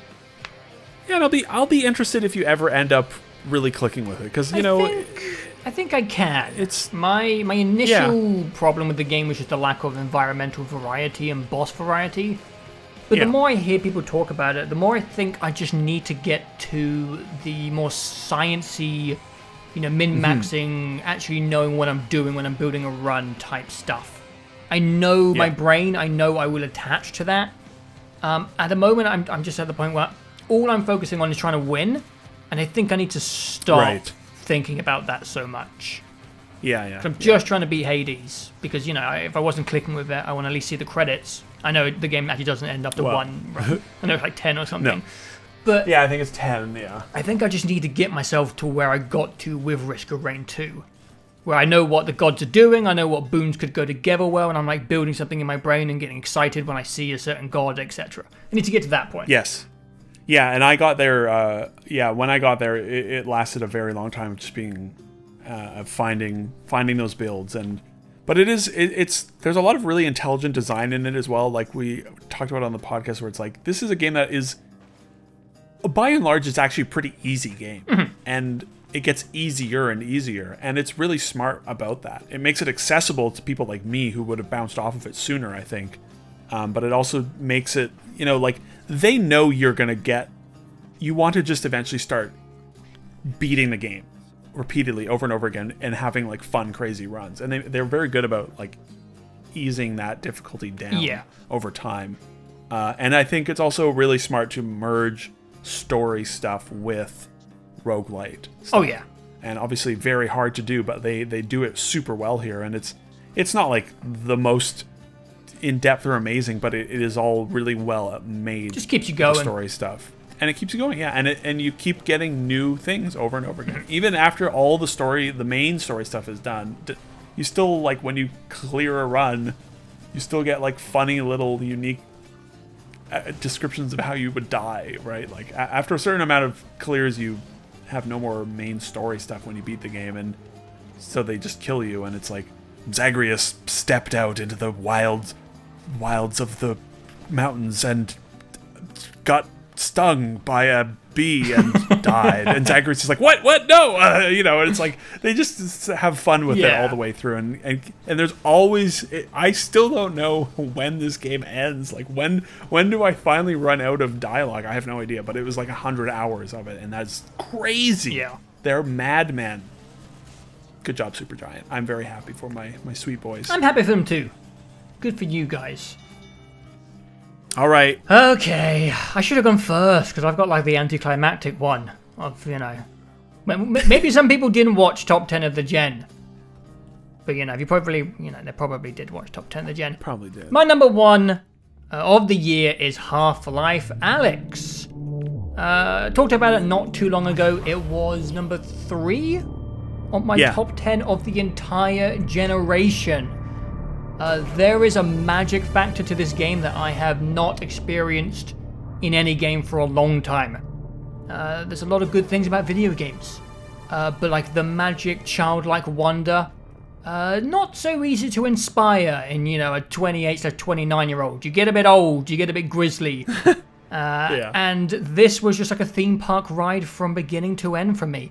I replayed the entire franchise before this, and the transition from spending like 30 to 40 hours in the Half-Life universe in, you know, old Source engine 2 dimensions and then jumping into the new Source in VR was just like indescribable. Nothing in video games has ever been like that.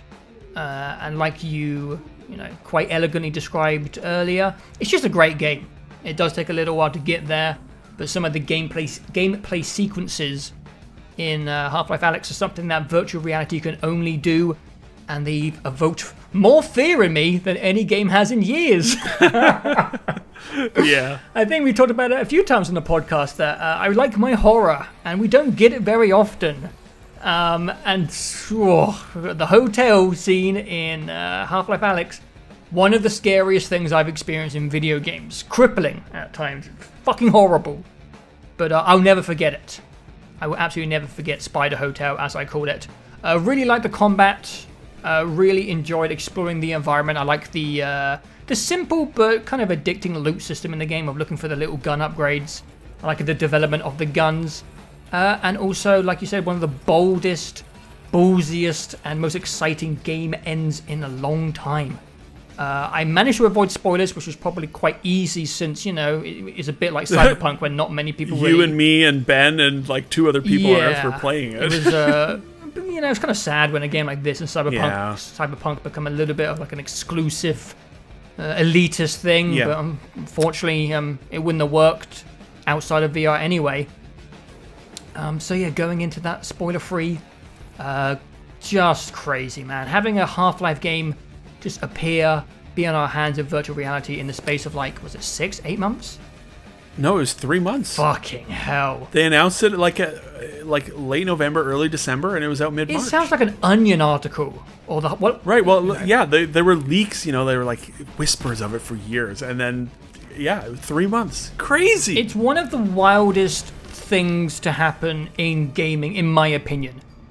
There's a lot of wild shit that happens in video games, but a Half-Life game coming out of nowhere, being in VR, being amazing, and having the ending that it had, just like, there's nothing close this year to me for you saying moments. All those things back to back to back has me shaking my head. It's just insane. It's crazy. There's so many things about Half-Life Alyx that encompass the reason why I love the hobby in the first place. And it's like the unpredictable nature of it. I just love the surprises that come out of this and just how good things can be. And I love VR as well. I don't want to go back down the rabbit hole of being sad about VR, but I love the format.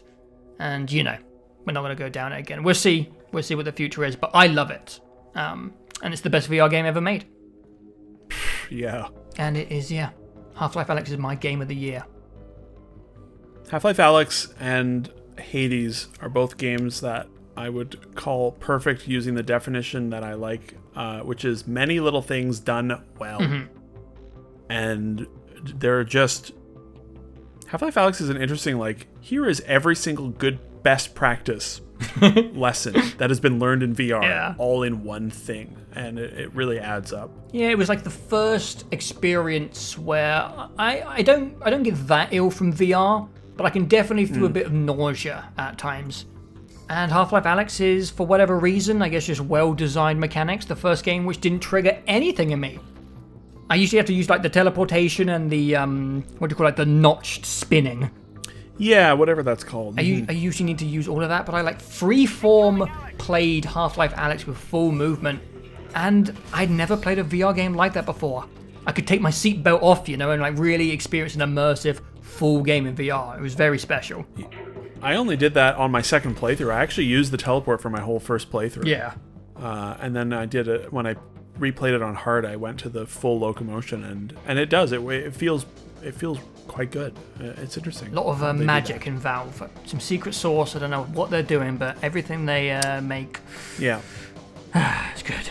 I hope they. I really hope that they stick true to the things Gabe Newell said earlier this year of we're going to make more video games. I hope so too, a lot. But I've been hurt before. Yeah. So I'll just see what happens, you know. This is why I was lamenting being into the Half-Life story of Alyx, because I don't want, you know, last time they had a Half-Life game, it took 13 years to follow up. Yeah, exactly. 13 years from now, we don't need to think about that. No, let's not. Yeah. But yeah, that's it. Not, you know, not the greatest list of games of all time, but like you said at the beginning, no. I think maybe I was being a bit too sour on the year. It's actually, there's some good stuff in here. I feel like we do this every year, I feel like, where it's like, this year was but then we talk about all the games, you're like, oh, yeah, that was pretty good. Yeah, good variation as well. I think so, yeah. But yeah, like I said, I think the hardest thing for me was the number one. There not being like an easy choice. And then I do have a couple of honorable mentions to quickly bang out. Yeah.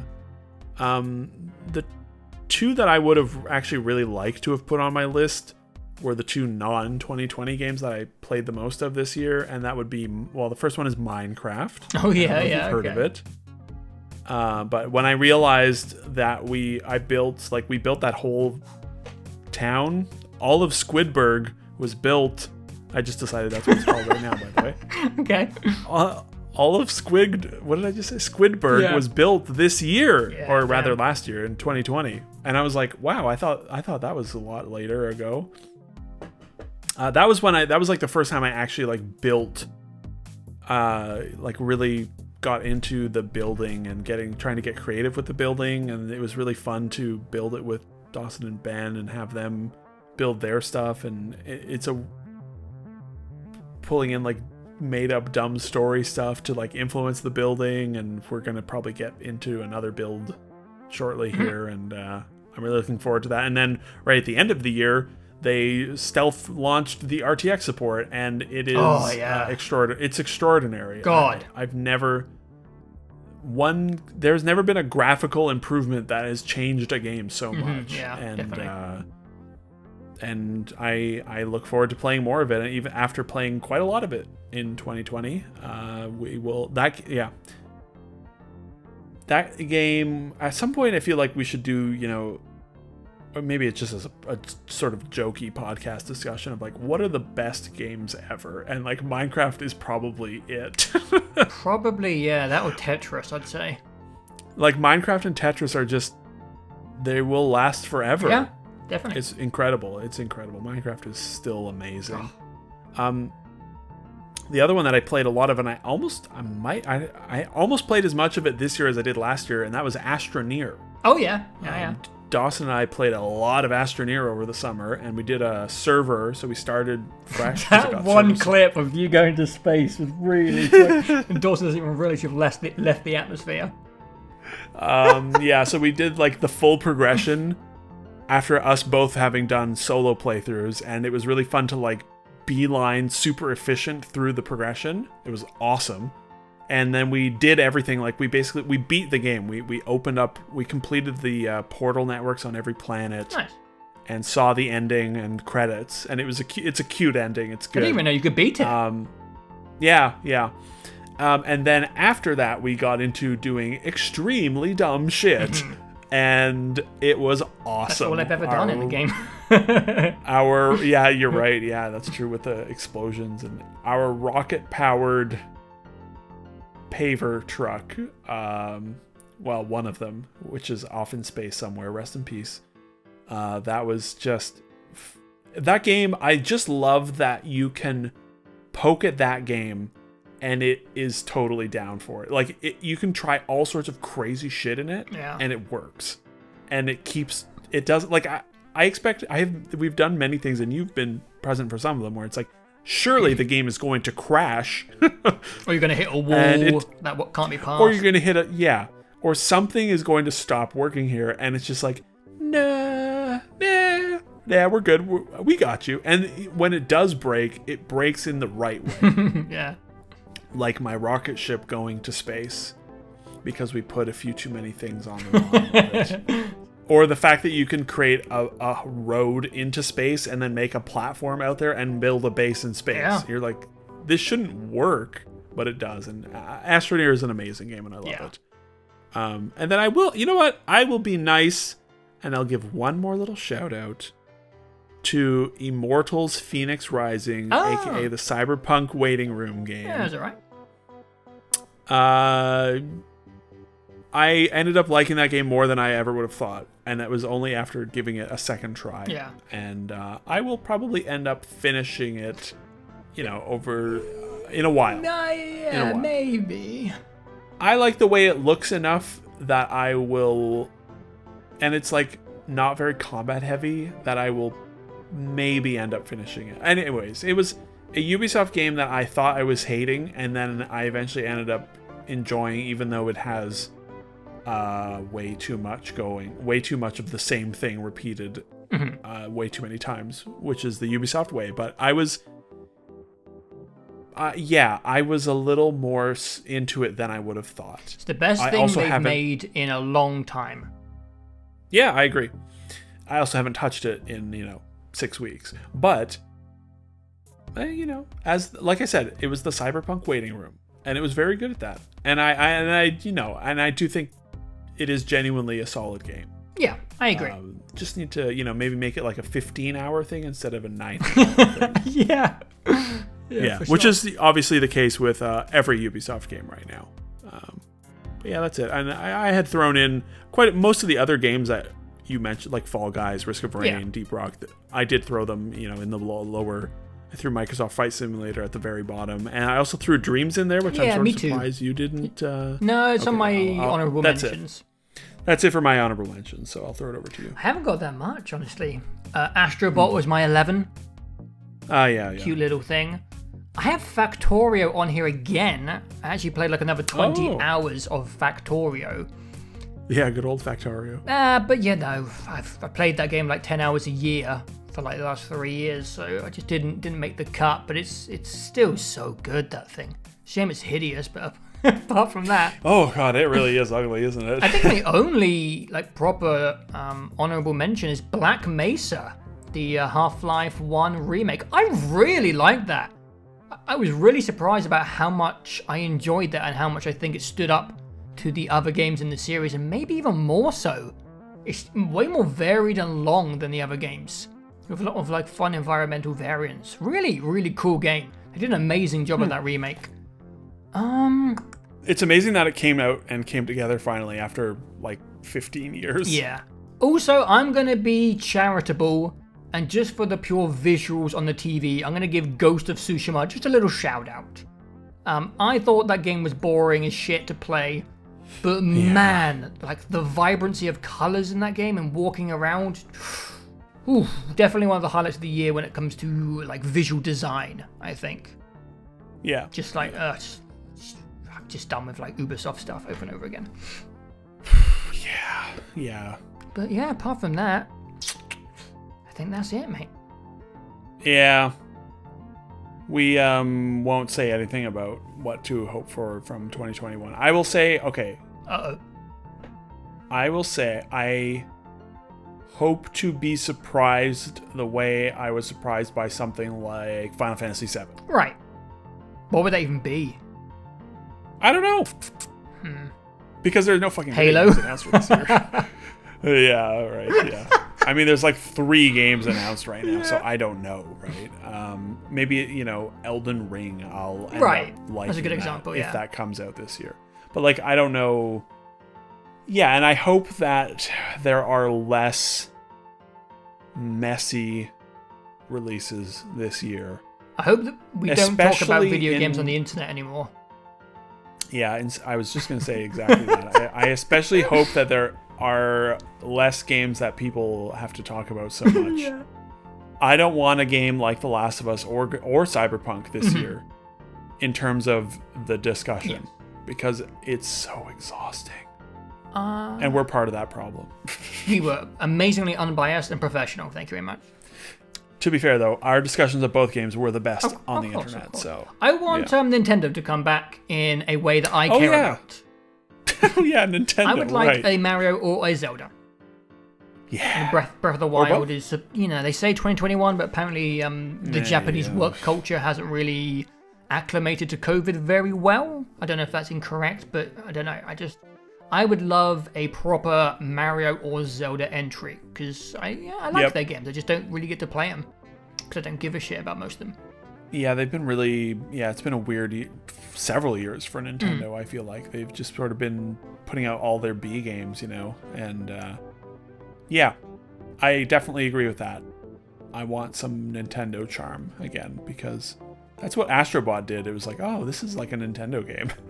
I want... Yeah. I was going to say I want Dying Light 2, but I just want that game to be good. So they can take their time. I think that game will come out this year. I'm scared. I hope it's good. I saw them. I actually looked into this just the other day. They posted in their Discord that like there will be news about the game soon. Okay. And I think in like 3 weeks it'll be the 6-year anniversary of that game coming out. Of the first game coming out, so maybe they'll announce something. I think that game will come out this year, and it'll be good. Ooh, wow, that's the most optimistic thing that's ever come out of our mouths. Yep. Wow. And of course, I've cursed it now, so fuck. Yeah, it's your fault. We're doomed. Also, I think Halo Infinite will be really bad. That's me cursing it so that it's good. See what I did? Yeah. I hope I like something multiplayer based this year. That'd be wild. I wouldn't even. That'd be crazy. Imagine us playing like a multiplayer game that isn't like a dumb beans falling over each other. I'll play Fall Guys 2. Yeah, I don't know what else to, you know, after 2020 it's hard to demand much, you know. Yeah. Though, you know, if the stars align, I'm not even going to fucking say it. I was going to say like there could be quite a few good games this year, but and everything gets delayed. I mean, there will be. Of course, every year there have been a lot of good games that have come out. This year, 2020 was no exception, and 2021 will be no different. So, now, I hope Horizon 2 is good. I hope we get Elden Ring, and I hope everyone has a good and safe year. Yeah.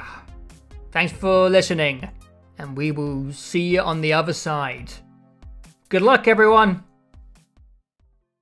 Bonger, bonger, bong, bong, bonger, bonger, bonger, bonger. Bonger?